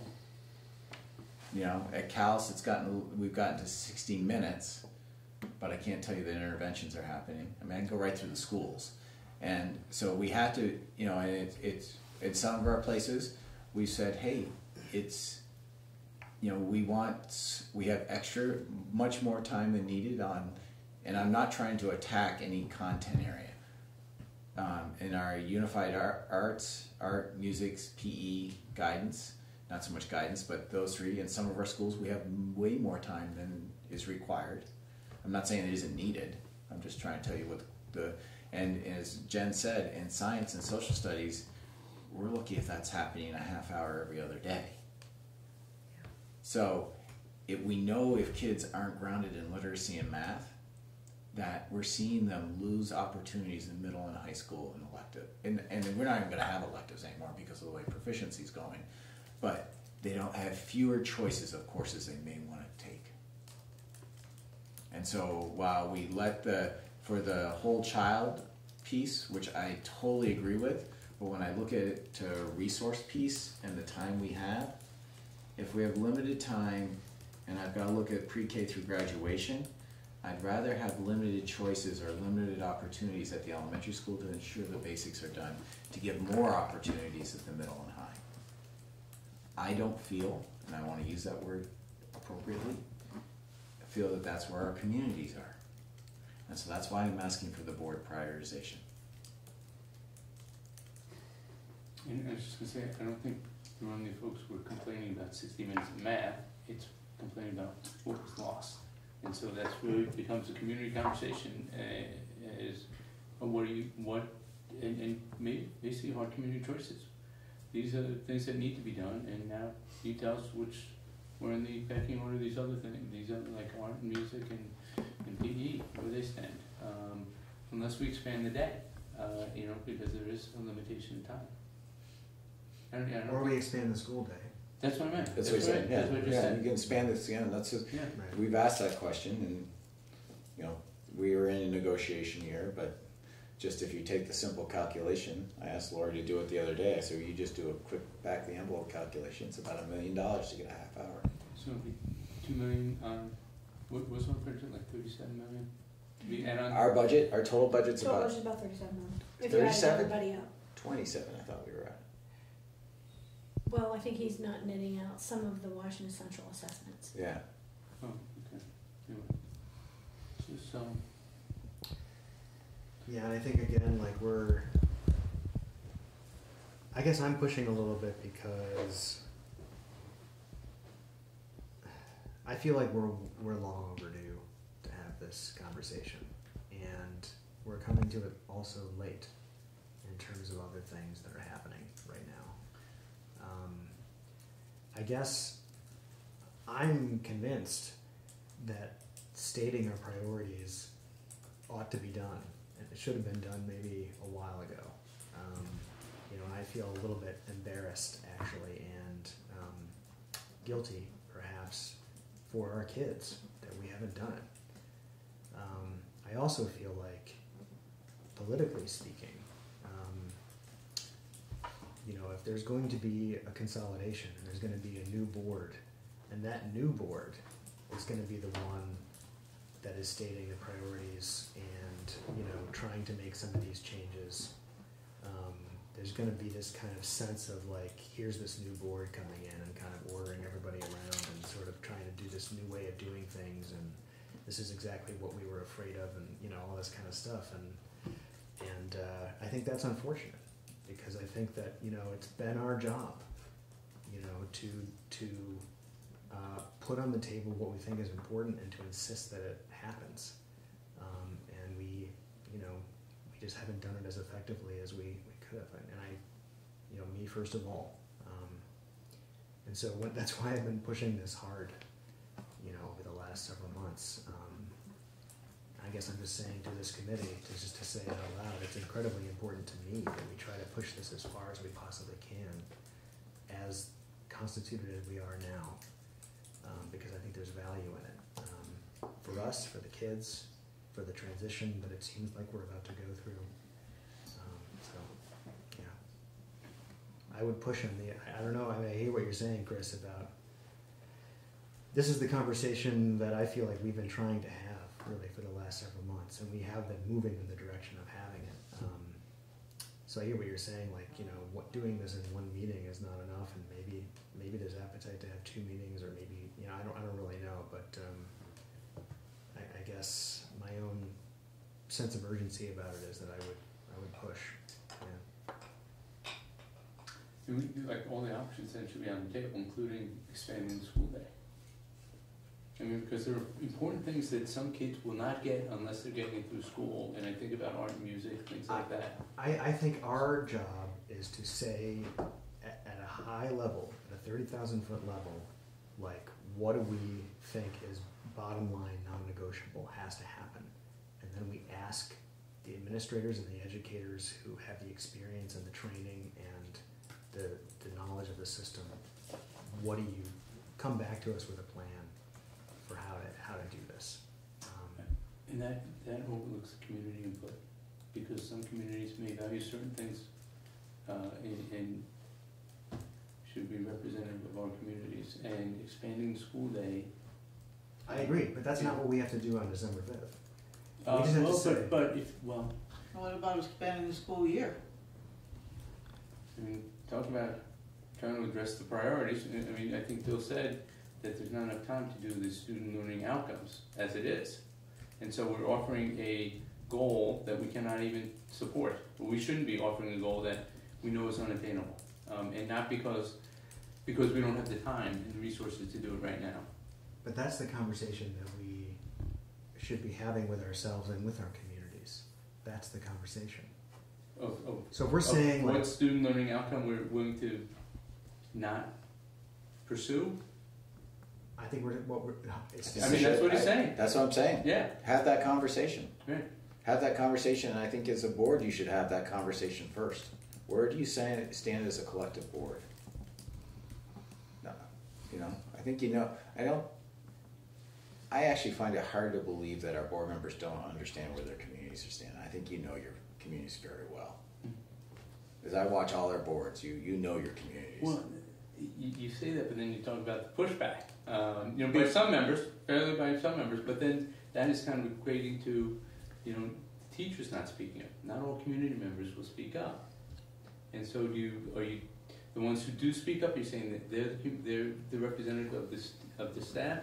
You say no because you don't hear from the others, and Same thing so with it's the the same community. thing with the community. I'm suspecting. So I just I do believe in community engagement, but I also feel like that we practice representative government, and that it's our job to do what we think is right. Yep. And it's also our job, if we feel that it's necessary, to go out and explain that to people who disagree with us, or if there's pushback, or to say, like, we have had the conversations, that the kids are the most important thing. This is the entire reason for our being here, is so that our kids will acquire and master certain skills. And we're just not gonna, if you want a different approach, elect somebody else. Mm-hmm. I honestly feel that way about it. So,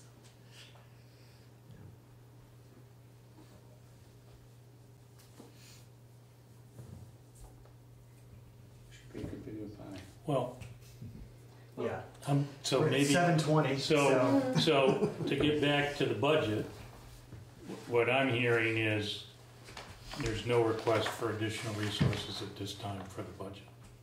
I don't think I was hearing that. No, you before. didn't hear that. What I said to you is I won't give you a plan. I can give you numbers and additional money, but and where we think we can get to, because we had 3 years ago around this table had talked about trying to have an additional job coach. I'm not necessarily going to, as you know, we haven't stayed necessarily with job coaches with that money. We've stayed with professional development. I could tell you right now that the curriculum camp that's funded right now for this year, we can pay for with Title IIA federal money. I can't guarantee that's going to be there. That's been your biggest, for lack of better words, research and development work for your staff has been totally funded by federal dollars. It costs about $60,000 is about the most expensive of the last 3 years as I look at total cost.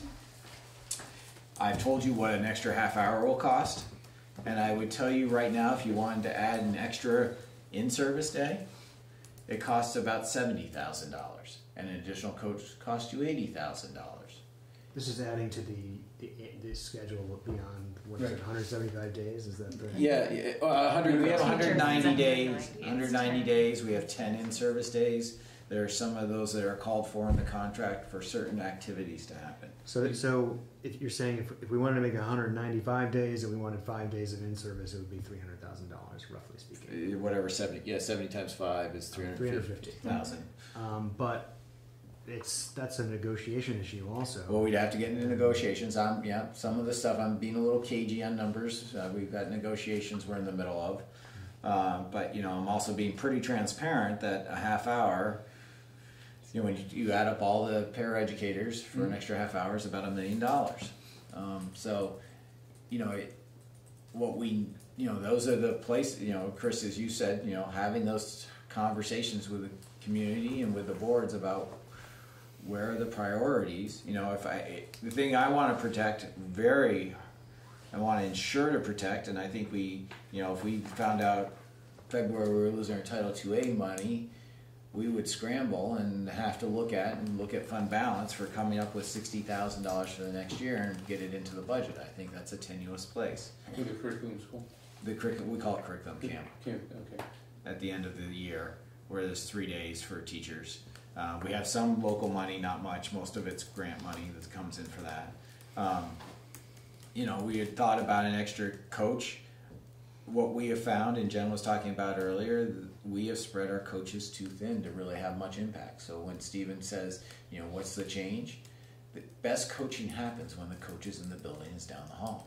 It doesn't happen when it's scheduled up, every 6 or 8 weeks. We hear that from the coaching experts. We just spent a couple days with Jim Knight, who's one of the leading experts in the nation. about how coaching works well, what works for coaching. You know, and that's what Eastmont put as success is they were willing to say we're going to take 2 of our best teachers out, part of them, and it was 1 FTE total, and put them into coaching, along with interventions. Some of their other work was interventions, and give the coaches high PD, a lot of PD, how to do work. So you know, if I were looking at money and I were looking at something, I'd first want to make sure I had the $60,000 for curriculum camp. Doesn't mean that it would be used that way. If we still had federal funds, we'd use it for other professional development. My next place would be looking at either an additional day, and some of this we might be able to do in contract negotiations about saying how can we get more freed up in service days, and some of it is increasing, you know, or you know, and that extra day is $70,000. You know, I think and Jen, tell me. I mean, you tell me if I'm going on. We've talked a little bit about this today, but you know, I think I would look at those before additional coaching. But we may want to, and that's where we need to have more conversations with our staff. You know, we just haven't gotten to that. I can't give you that specific because I want to be able to engage our staff and what they think will help them as well. And you've got to have, you know, for people to grow and improve, there needs to be ownership. Yeah, I mean, there's all sorts of research too about you can't force coaching, right? Like you can't prescribe, right? Coaching needs to happen because people want to leverage the coach to improve their professional practice. And one of the things we just talked about with gym night at the training the other day is that the sign of a professional is that a professional is committed to continuous improvement, right? So that, I mean, that's the culture that we are continuing to grow in this learning community. But you can't say, oh, the coach is here, you've got to sign up for a coaching cycle, because it's not going to be impactful. It's somebody who has an aspect of their practice that they want to improve, and they set a meaningful goal with the coach and then decide what is the data, what are we going to look at, what are we going to try, how are we going to know it's working, those sorts of things. So that's where we're going to see the difference with coaching. Remind me, what is 1% of the SU budget? I'm sorry, I don't. 93,000. How much? Roughly 90 to 93, depending on how you're looking at it. So the numbers came out to like 210,000 if I added in the 80 for the coach. If you add the 80, if the 80 for the coach, otherwise it's 130. Yeah, I mean, 1 day of in-service is 100, but I'm not saying that's the answer. I'm just trying to give some relative numbers and saying we would look at that towards professional development in which ways it's going to best impact. But I don't want to. This is back to being vague and specific as you know, trying to balance that. Which number do you have in your mind? I mean, you have a number. It's just how I'm going to use it. I'm in that I think that 130 area. When I was thinking about it, is about an area, but I just don't know how we're going to use it. Okay. And I. You know, I'm someone who tends to be like Steven, and like I want a plan before I go asking for money.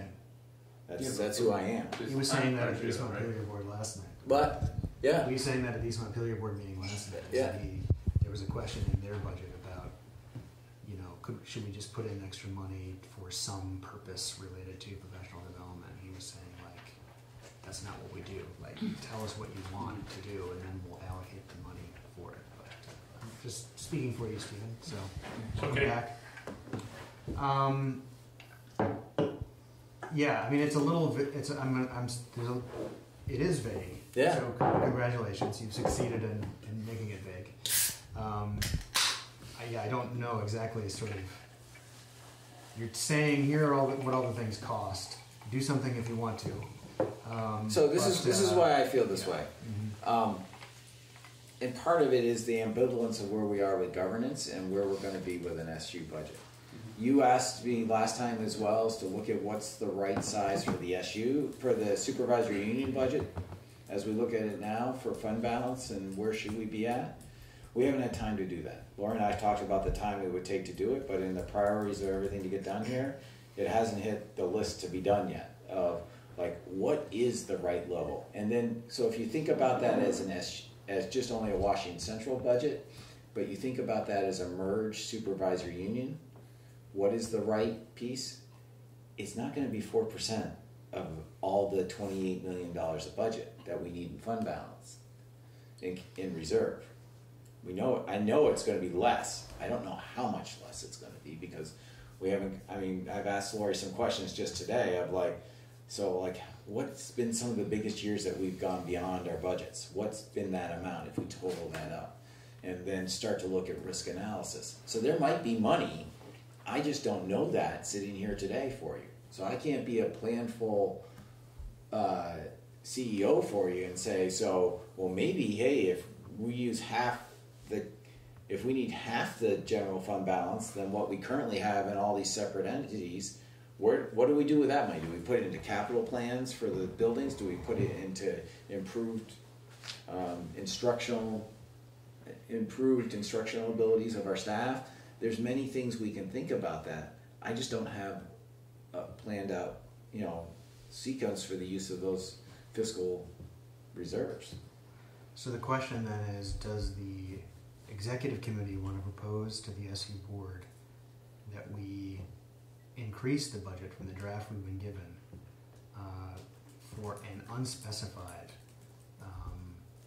for unspecified costs related to professional development?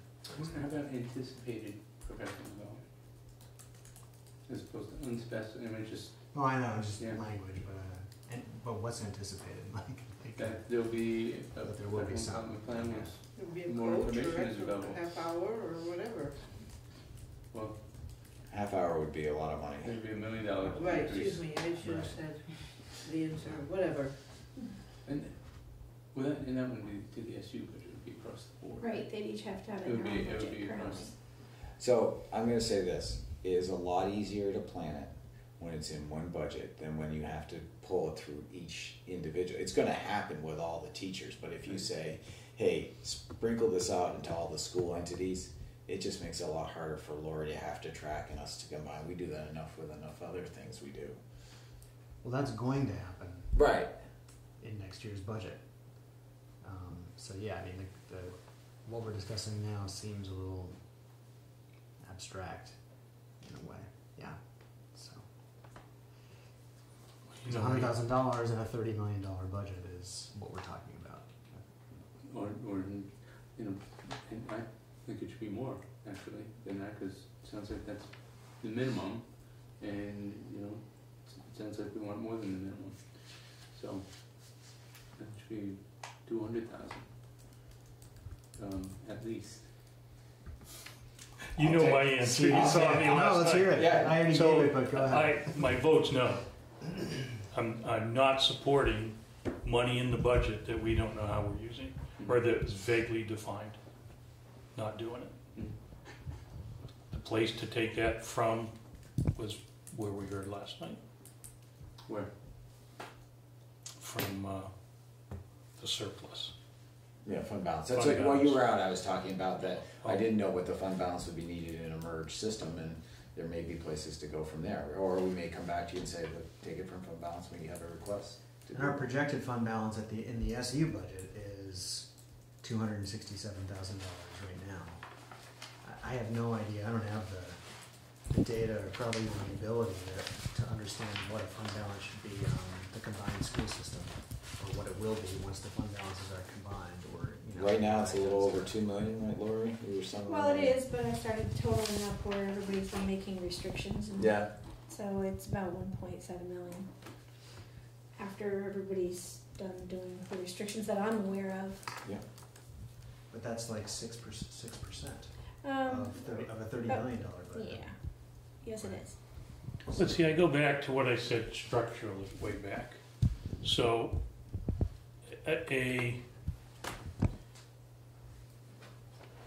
I'll say no cost.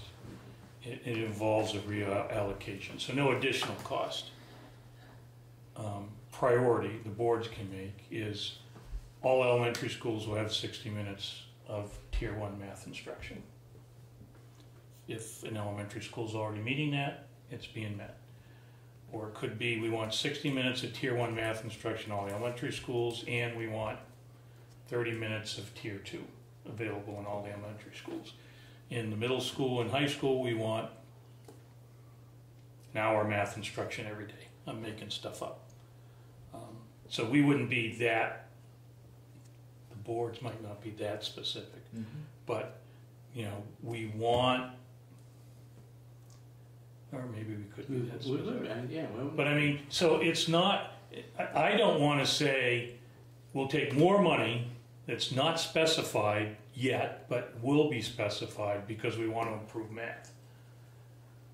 I think we say we want math to improve, bring it up to minimal standards, or increase the time available for Tier 1 math than what's currently being offered, something like that.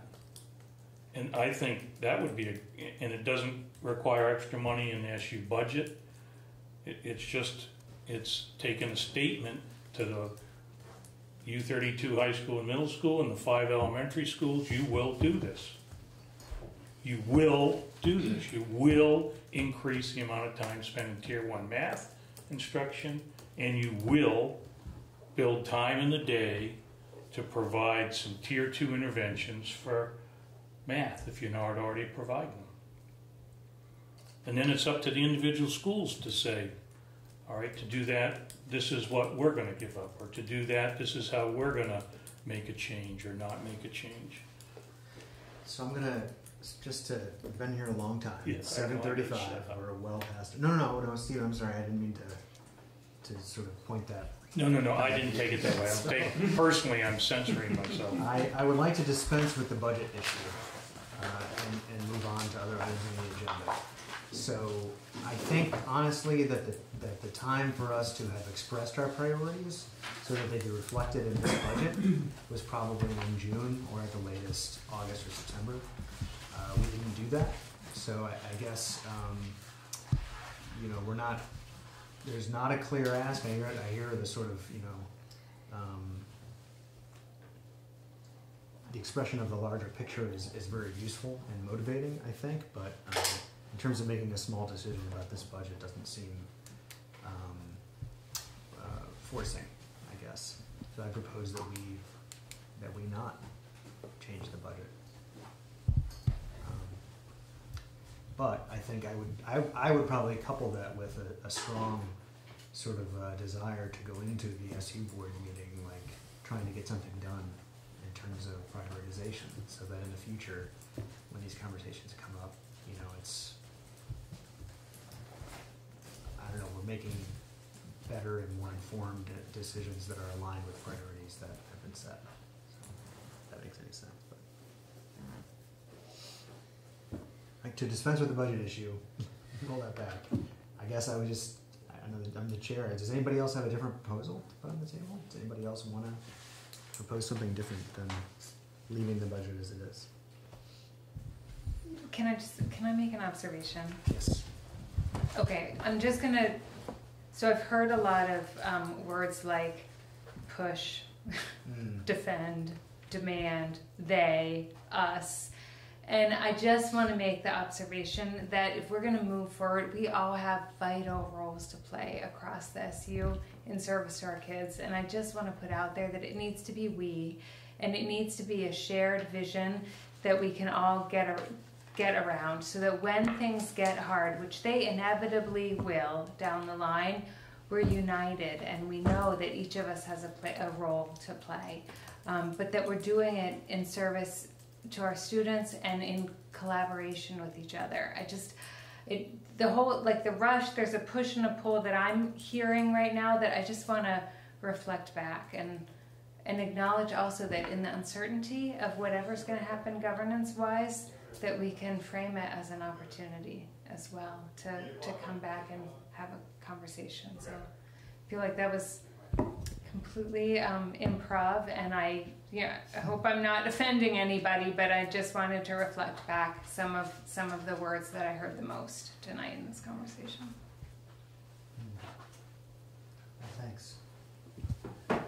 So I would move that we increase the budget by $130,000 because that's what I'm hearing is needed for professional development.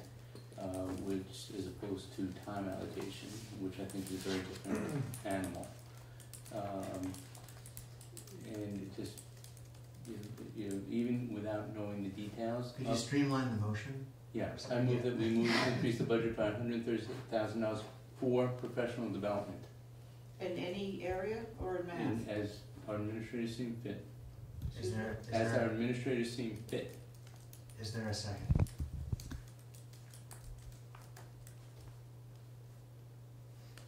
Motion fails. Yeah. There's no second, the motion fails. Are there any other motions related to the budget? You need one to recommend, I'm sorry, it's not on the action items. To recommend the budget? Usually this committee votes to recommend a budget. So I'll move that we recommend the budget as written to the SU board. Can we do that if it's not on the action agenda? You can always do that. It's your decisions of what you want to do as a board. Is there a second? I'll second. Discussion? Further discussion?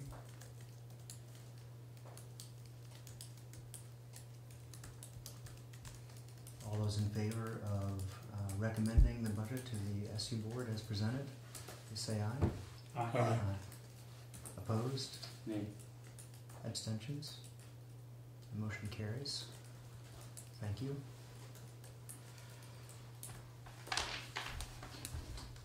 Two point two. I have to leave in 10 minutes. Yeah. I propose we table that Let's one. table this one. Act 46. Do we want to have report outs from the committee?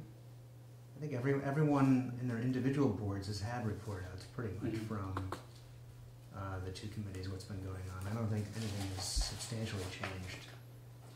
The Articles Committee is planning to kick into high gear here and spend That's a true. better part of the day trying to draft something so we can get it polished off and out to legal review and individual board review too. Right. Tentatively looking at December 7th, having to check with Bill about that day and how it works, but yeah. Anything else on Act 46? School Quality Committee? Yeah, so here's what we're prepared to recommend, that the SU board adopt the set of math learning goals that are in the student monitoring report. There'll be a committee memo that lays this out. And that we then request comparable goals for literacy. Right, so there'd be more work to be done. Bill said that's not onerous, that can be done in a reasonable amount of time. And then complete this year, ask for some reflection by the staff, individually and collectively, about how the goal setting process went and how the actual student learning performance went. And from that, develop a set of proposals for multi-year goals, plans, resource allocation for math and literacy, significant improvement in math and literacy.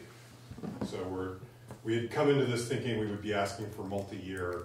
The staff came back with a 1 year. We're satisfied with that, but we don't want to lose sight of the multi-year. So that's what we came up with, and we'll be proposing and talking about it.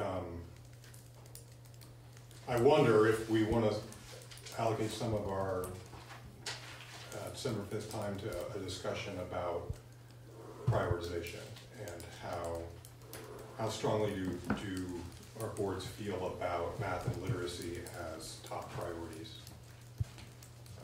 And Rick, I'm not sure exactly how to frame it. We could probably spend some time offline, but do we want to allocate time that night to having that discussion? Because it seems like if we're moving towards a multi-year plan for significant improvement, we're going to have to answer that question. Okay. Any questions about the School Quality Subcommittee?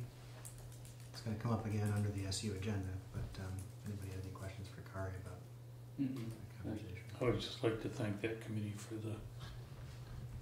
what I think has been continued very high quality work. Thank you. So yeah, let's try to see if we can get the SU agenda, there's a budget presentation, obviously, and the recommendation to the executive committee. I believe when we created the two Act 46 subcommittees, we required that they report out at the December 5th meeting, essentially the progress of their work. So that will have to be on the agenda as well. The school quality committee, we've asked to come with this report that Kari and colleagues are preparing. I'm not sure, Bill, if there are other things that have to be on our agenda for December 5th, but I'm not. We're gonna know a lot more in a week. Yes, that's right. Yep. Because there are traditional things that do happen there, but they may not. Okay.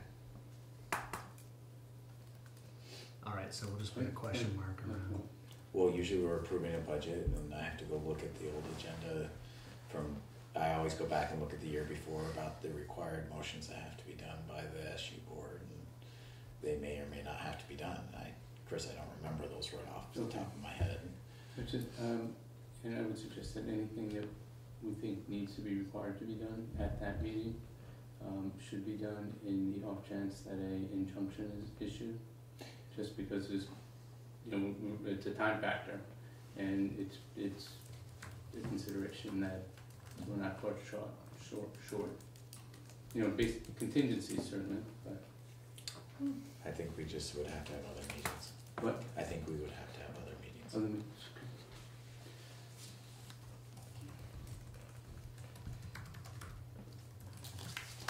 And then, what's the executive committee's preference with regard to putting something else on the agenda about this larger conversation, or do we think the school quality committee's report would lead into that, or? I think we should be specific about it. Okay. Just having a specific agenda, and some people forewarned rather than just assuming it will be part of the school quality committee presentation. Do we want to say, what do we want, educational priorities? Let's see. Full board discussion on educational priorities and trade-offs. Because just putting it out as priorities without taking into account the trade-offs, Doesn't being mean much. it doesn't mean much. But could we still build it off? I'm just So- trying to notice. Build priorities off what is presented. I would just hate to have, we're gonna present some information and some recommendations. To me, it would be efficient and constructive to now take what we've heard and how do we want to prioritize that? Or do we want to prioritize that?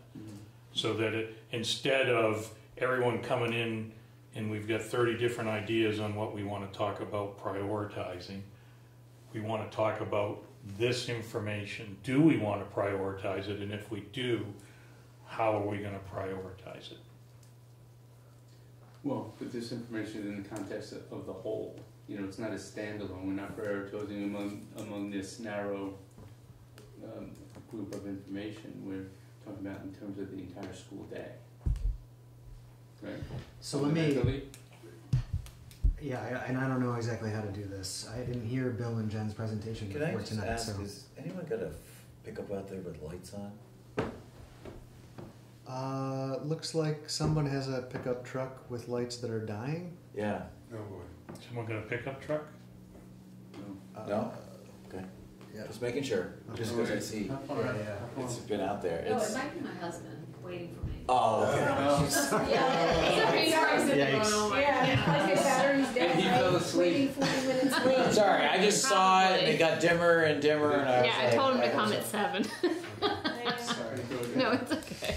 At least we know it's no one breaking in or doing something. So I think there's value in kind of what Jen and Bill presented in terms of framing the conversation. I don't know how it syncs up with what Kari, the school quality committee, has been doing. I don't know how to. Yeah, so my thought about having the prioritization discussion is not so much about this year, but about before we get to this multi-year plan proposal, let's not have have the staff come back and say, well, what is the priority? Let's start to get clear now. It might take more than one discussion. Certainly by the time the next round of budgeting happens, we want to have some clarity on prioritization. Because we've been told that that's really I like that, yeah. So it's basically the school quality committee is coming, and one of its recommendations is we want to ask the leadership team, right, for what a 3-5 year plan looks like. Yeah. But in order to do that, we're hearing back from the leadership team that we need the boards to say what our priorities are, something like that. Does that make sense? Yeah. To structure it that I way? can flesh out the memo a little bit to frame that. Okay. Is that? Do we need that discussion at all for actions for this year, between December and June? Say more about that, Chris. I'm Meaning not quite that- following you.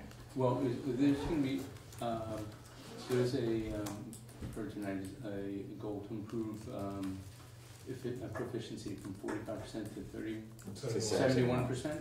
That's a quarter, 26%.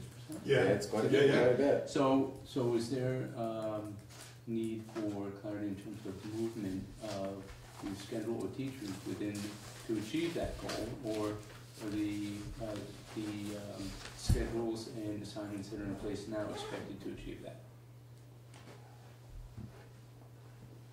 That's a really good question. While you think about it, can I? Yes, please go ahead. I don't think that requires any board action.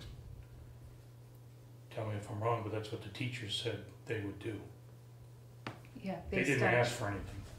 Their expectation is, they set those goals based on what their current expectations are they're gonna be status. able to get to 71%. Okay, so does it require any administrative action in terms of allocation of resources or time or anything like So that? I'm going to go the same place where Stephen is. Yeah. The reason why this goal is so powerful, and for some of our teachers, it's the first time of really declaring this is where I think my students will be. I think for some, they'll obtain it, and some they won't. But that's the learning, that's the action research part, and the learning from using data to inform their instruction. So I think changing inputs at this point, after we've already asked them to make those goals, we're going to learn from it. We may or may not achieve it. I don't think that's what's the most important thing of it. The most important thing is how are we using data, and how are we using that to judge where our students are at, and what actions did we take. So I think leaving it right now where it is probably the best thing, because we're going to get a lot of learning out of this. This is our first time doing this. Mm-hmm. So trying to change up the variables and the inputs already 2 months past it, or a month and a half past that decision point, I think we keep going with what we're going with right now. I don't know if you have any different thoughts. Yeah, no, I mean, we really asked folks to set what they thought were realistic goals, and based on what the current status is. So I think they were prepared to do that. I think they were very thoughtful in their approach. They were looking at both achievement and growth, and doing something like this for many folks the first time. You know, good faith effort, good attempt, and let's see where we come. And I mean, I think Bill's exactly right. It's a learning experience for everybody. We might be right on track. We might not hit it. We might exceed our goal, and we can analyze what happened, reflect, and do better next time around. And that's where we'll get a clearer plan of what do we need to move forward, because we'll be collecting the school quality committee asking for that reflection, ensuring that reflection happens on an individual basis. Well, that becomes a step in bringing the staff along. Right. Yeah. Yeah. Math was a priority. We asked for your input. This is what you thought was realistic. It was realistic, and you did that. So understanding that, if we want to move the needle a little bit more, is it realistic to think you can improve by 5% more, and we can just say we want you to do it, or do you need resources to do that? And then over multiple years, what would that look like to support and resource? But as a board member, when I saw staff say they think this is realistic, I was ecstatic. If we can hit that, Mhm. I think we'd all be thrilled We'll be Yeah. to through. see that happen. Yeah. Yeah. And it's like a lot easier from my perspective. It Mhm. doesn't make it Yeah. easier for the staff. They would be working their butts off. But so yeah, I haven't heard any requests for resources. They think they can do it.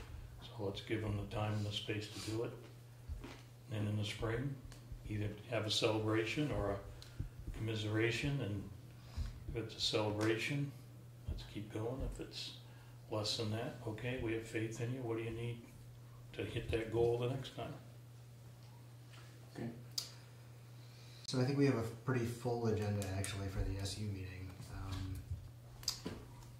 And I'm assuming there are no other sort of burning suggestions for what needs to come up then. I guess I would also ask if it's the sense of the executive committee that there can be a little flexibility in terms of Bill and myself planning for the timing of that meeting. Just I want to make sure that we sort of do some real thinking about how to do that, hopefully more efficiently than we did tonight. But Are we gonna spend the time? I think so. I don't know what we would normally budget for that meeting. If it would be we'll just look at it, I guess, Okay. and try to I have just make sure that complete we're confidence that you and Bill can develop an appropriate agenda. We'll for try to that. live up to your your kind expectations there. Yeah, everyone here's been Uh, shares. For the action item, I'm not sure where the I have the board Oh, you is. got it. I'll make a motion Okay. to approve board orders in the amount of $890,474.16 XX. Wow. I'll second. Can I ask a question before we vote? I'm sorry. Yeah. So aquatic rehabilitation, Students have it, a student has it written into their IEP. Mhm. okay, And can work wonders. okay. Any other questions or discussion about the board orders? All those in favor of approving the board orders, please say aye. Aye. Opposed, abstentions, motion carries. Accepting the retirement of a special ed teacher on page 15. I would make a motion to accept the retirement of Susan has. Susan Dennis as a special education teacher. Is there a second? Second. Any discussion?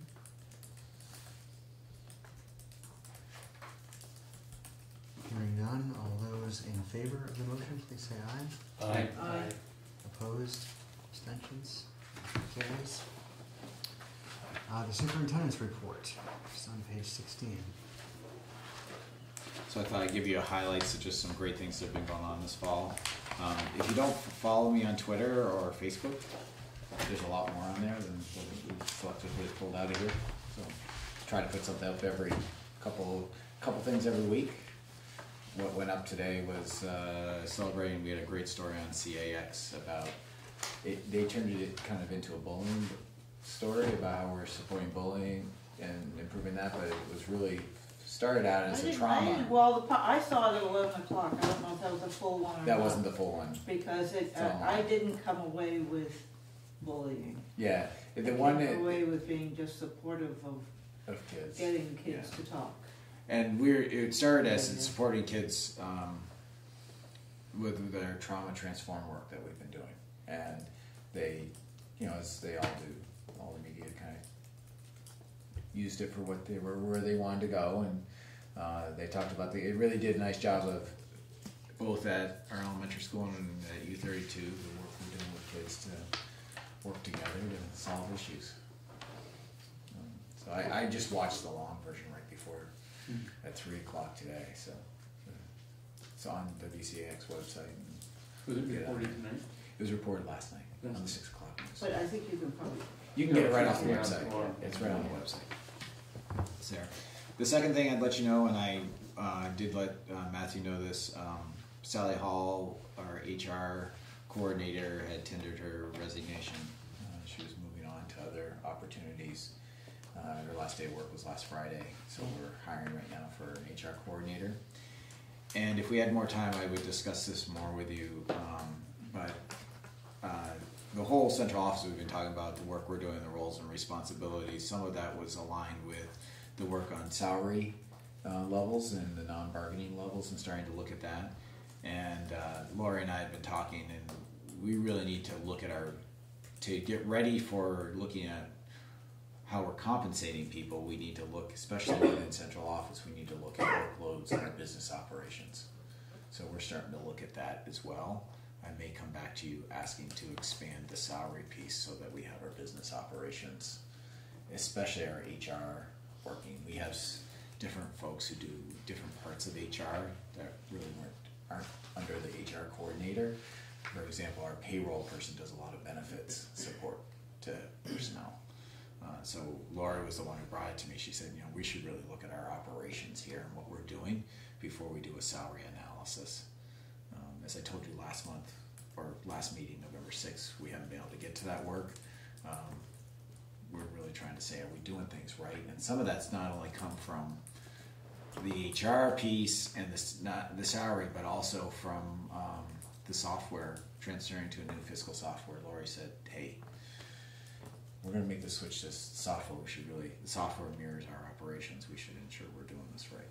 So we're starting to take some looks at that as well. And I'll bring you more information next time we meet on that.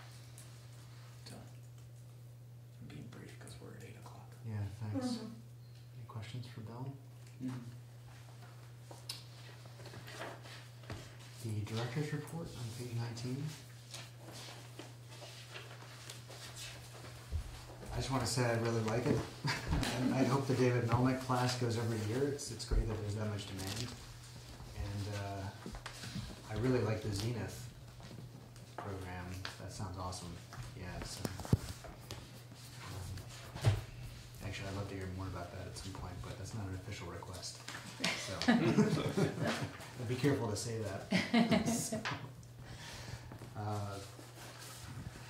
the financial report is on page 20. Nothing changed. We just met 2 weeks ago. Great. Okay. Thanks for staying there. Till Yeah. 11 o'clock I to was tell us. right. Yeah, we're good.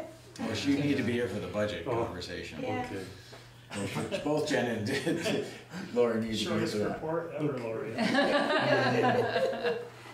In the interest of time. The policy committee was postponed.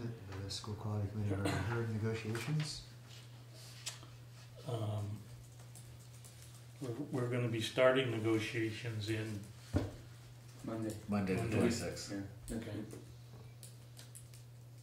Okay, Probably enough. great. Future items, special education hiring process. I'm not sure we're ever going to get to that, honestly. It's fine. Are there any other future items? Okay, members? Would it be worthwhile to keep prioritization on there? Yes. Sure. I mean, you understand by saying that one word, what it I do, Okay. yeah. seems like. Education, educational, something like that, yeah. So just before we, quickly before we adjourn, since we're quite late, I just want to say, Bill and Jen, how much I appreciate the response of the leadership team to that question. I think it kind of went in a direction none of us were really expecting, but I really appreciate the thinking behind it and the conversation that it sparked. And I think that, it's the sentiment I'm gathering from this evening is that it's our intent to respond, in kind, I guess. So, to just express appreciation, I guess, to the leadership team on our behalf. I appreciate that. Thanks. So with that, we are adjourned at 8:05 with apologies and thanks for everyone's patience.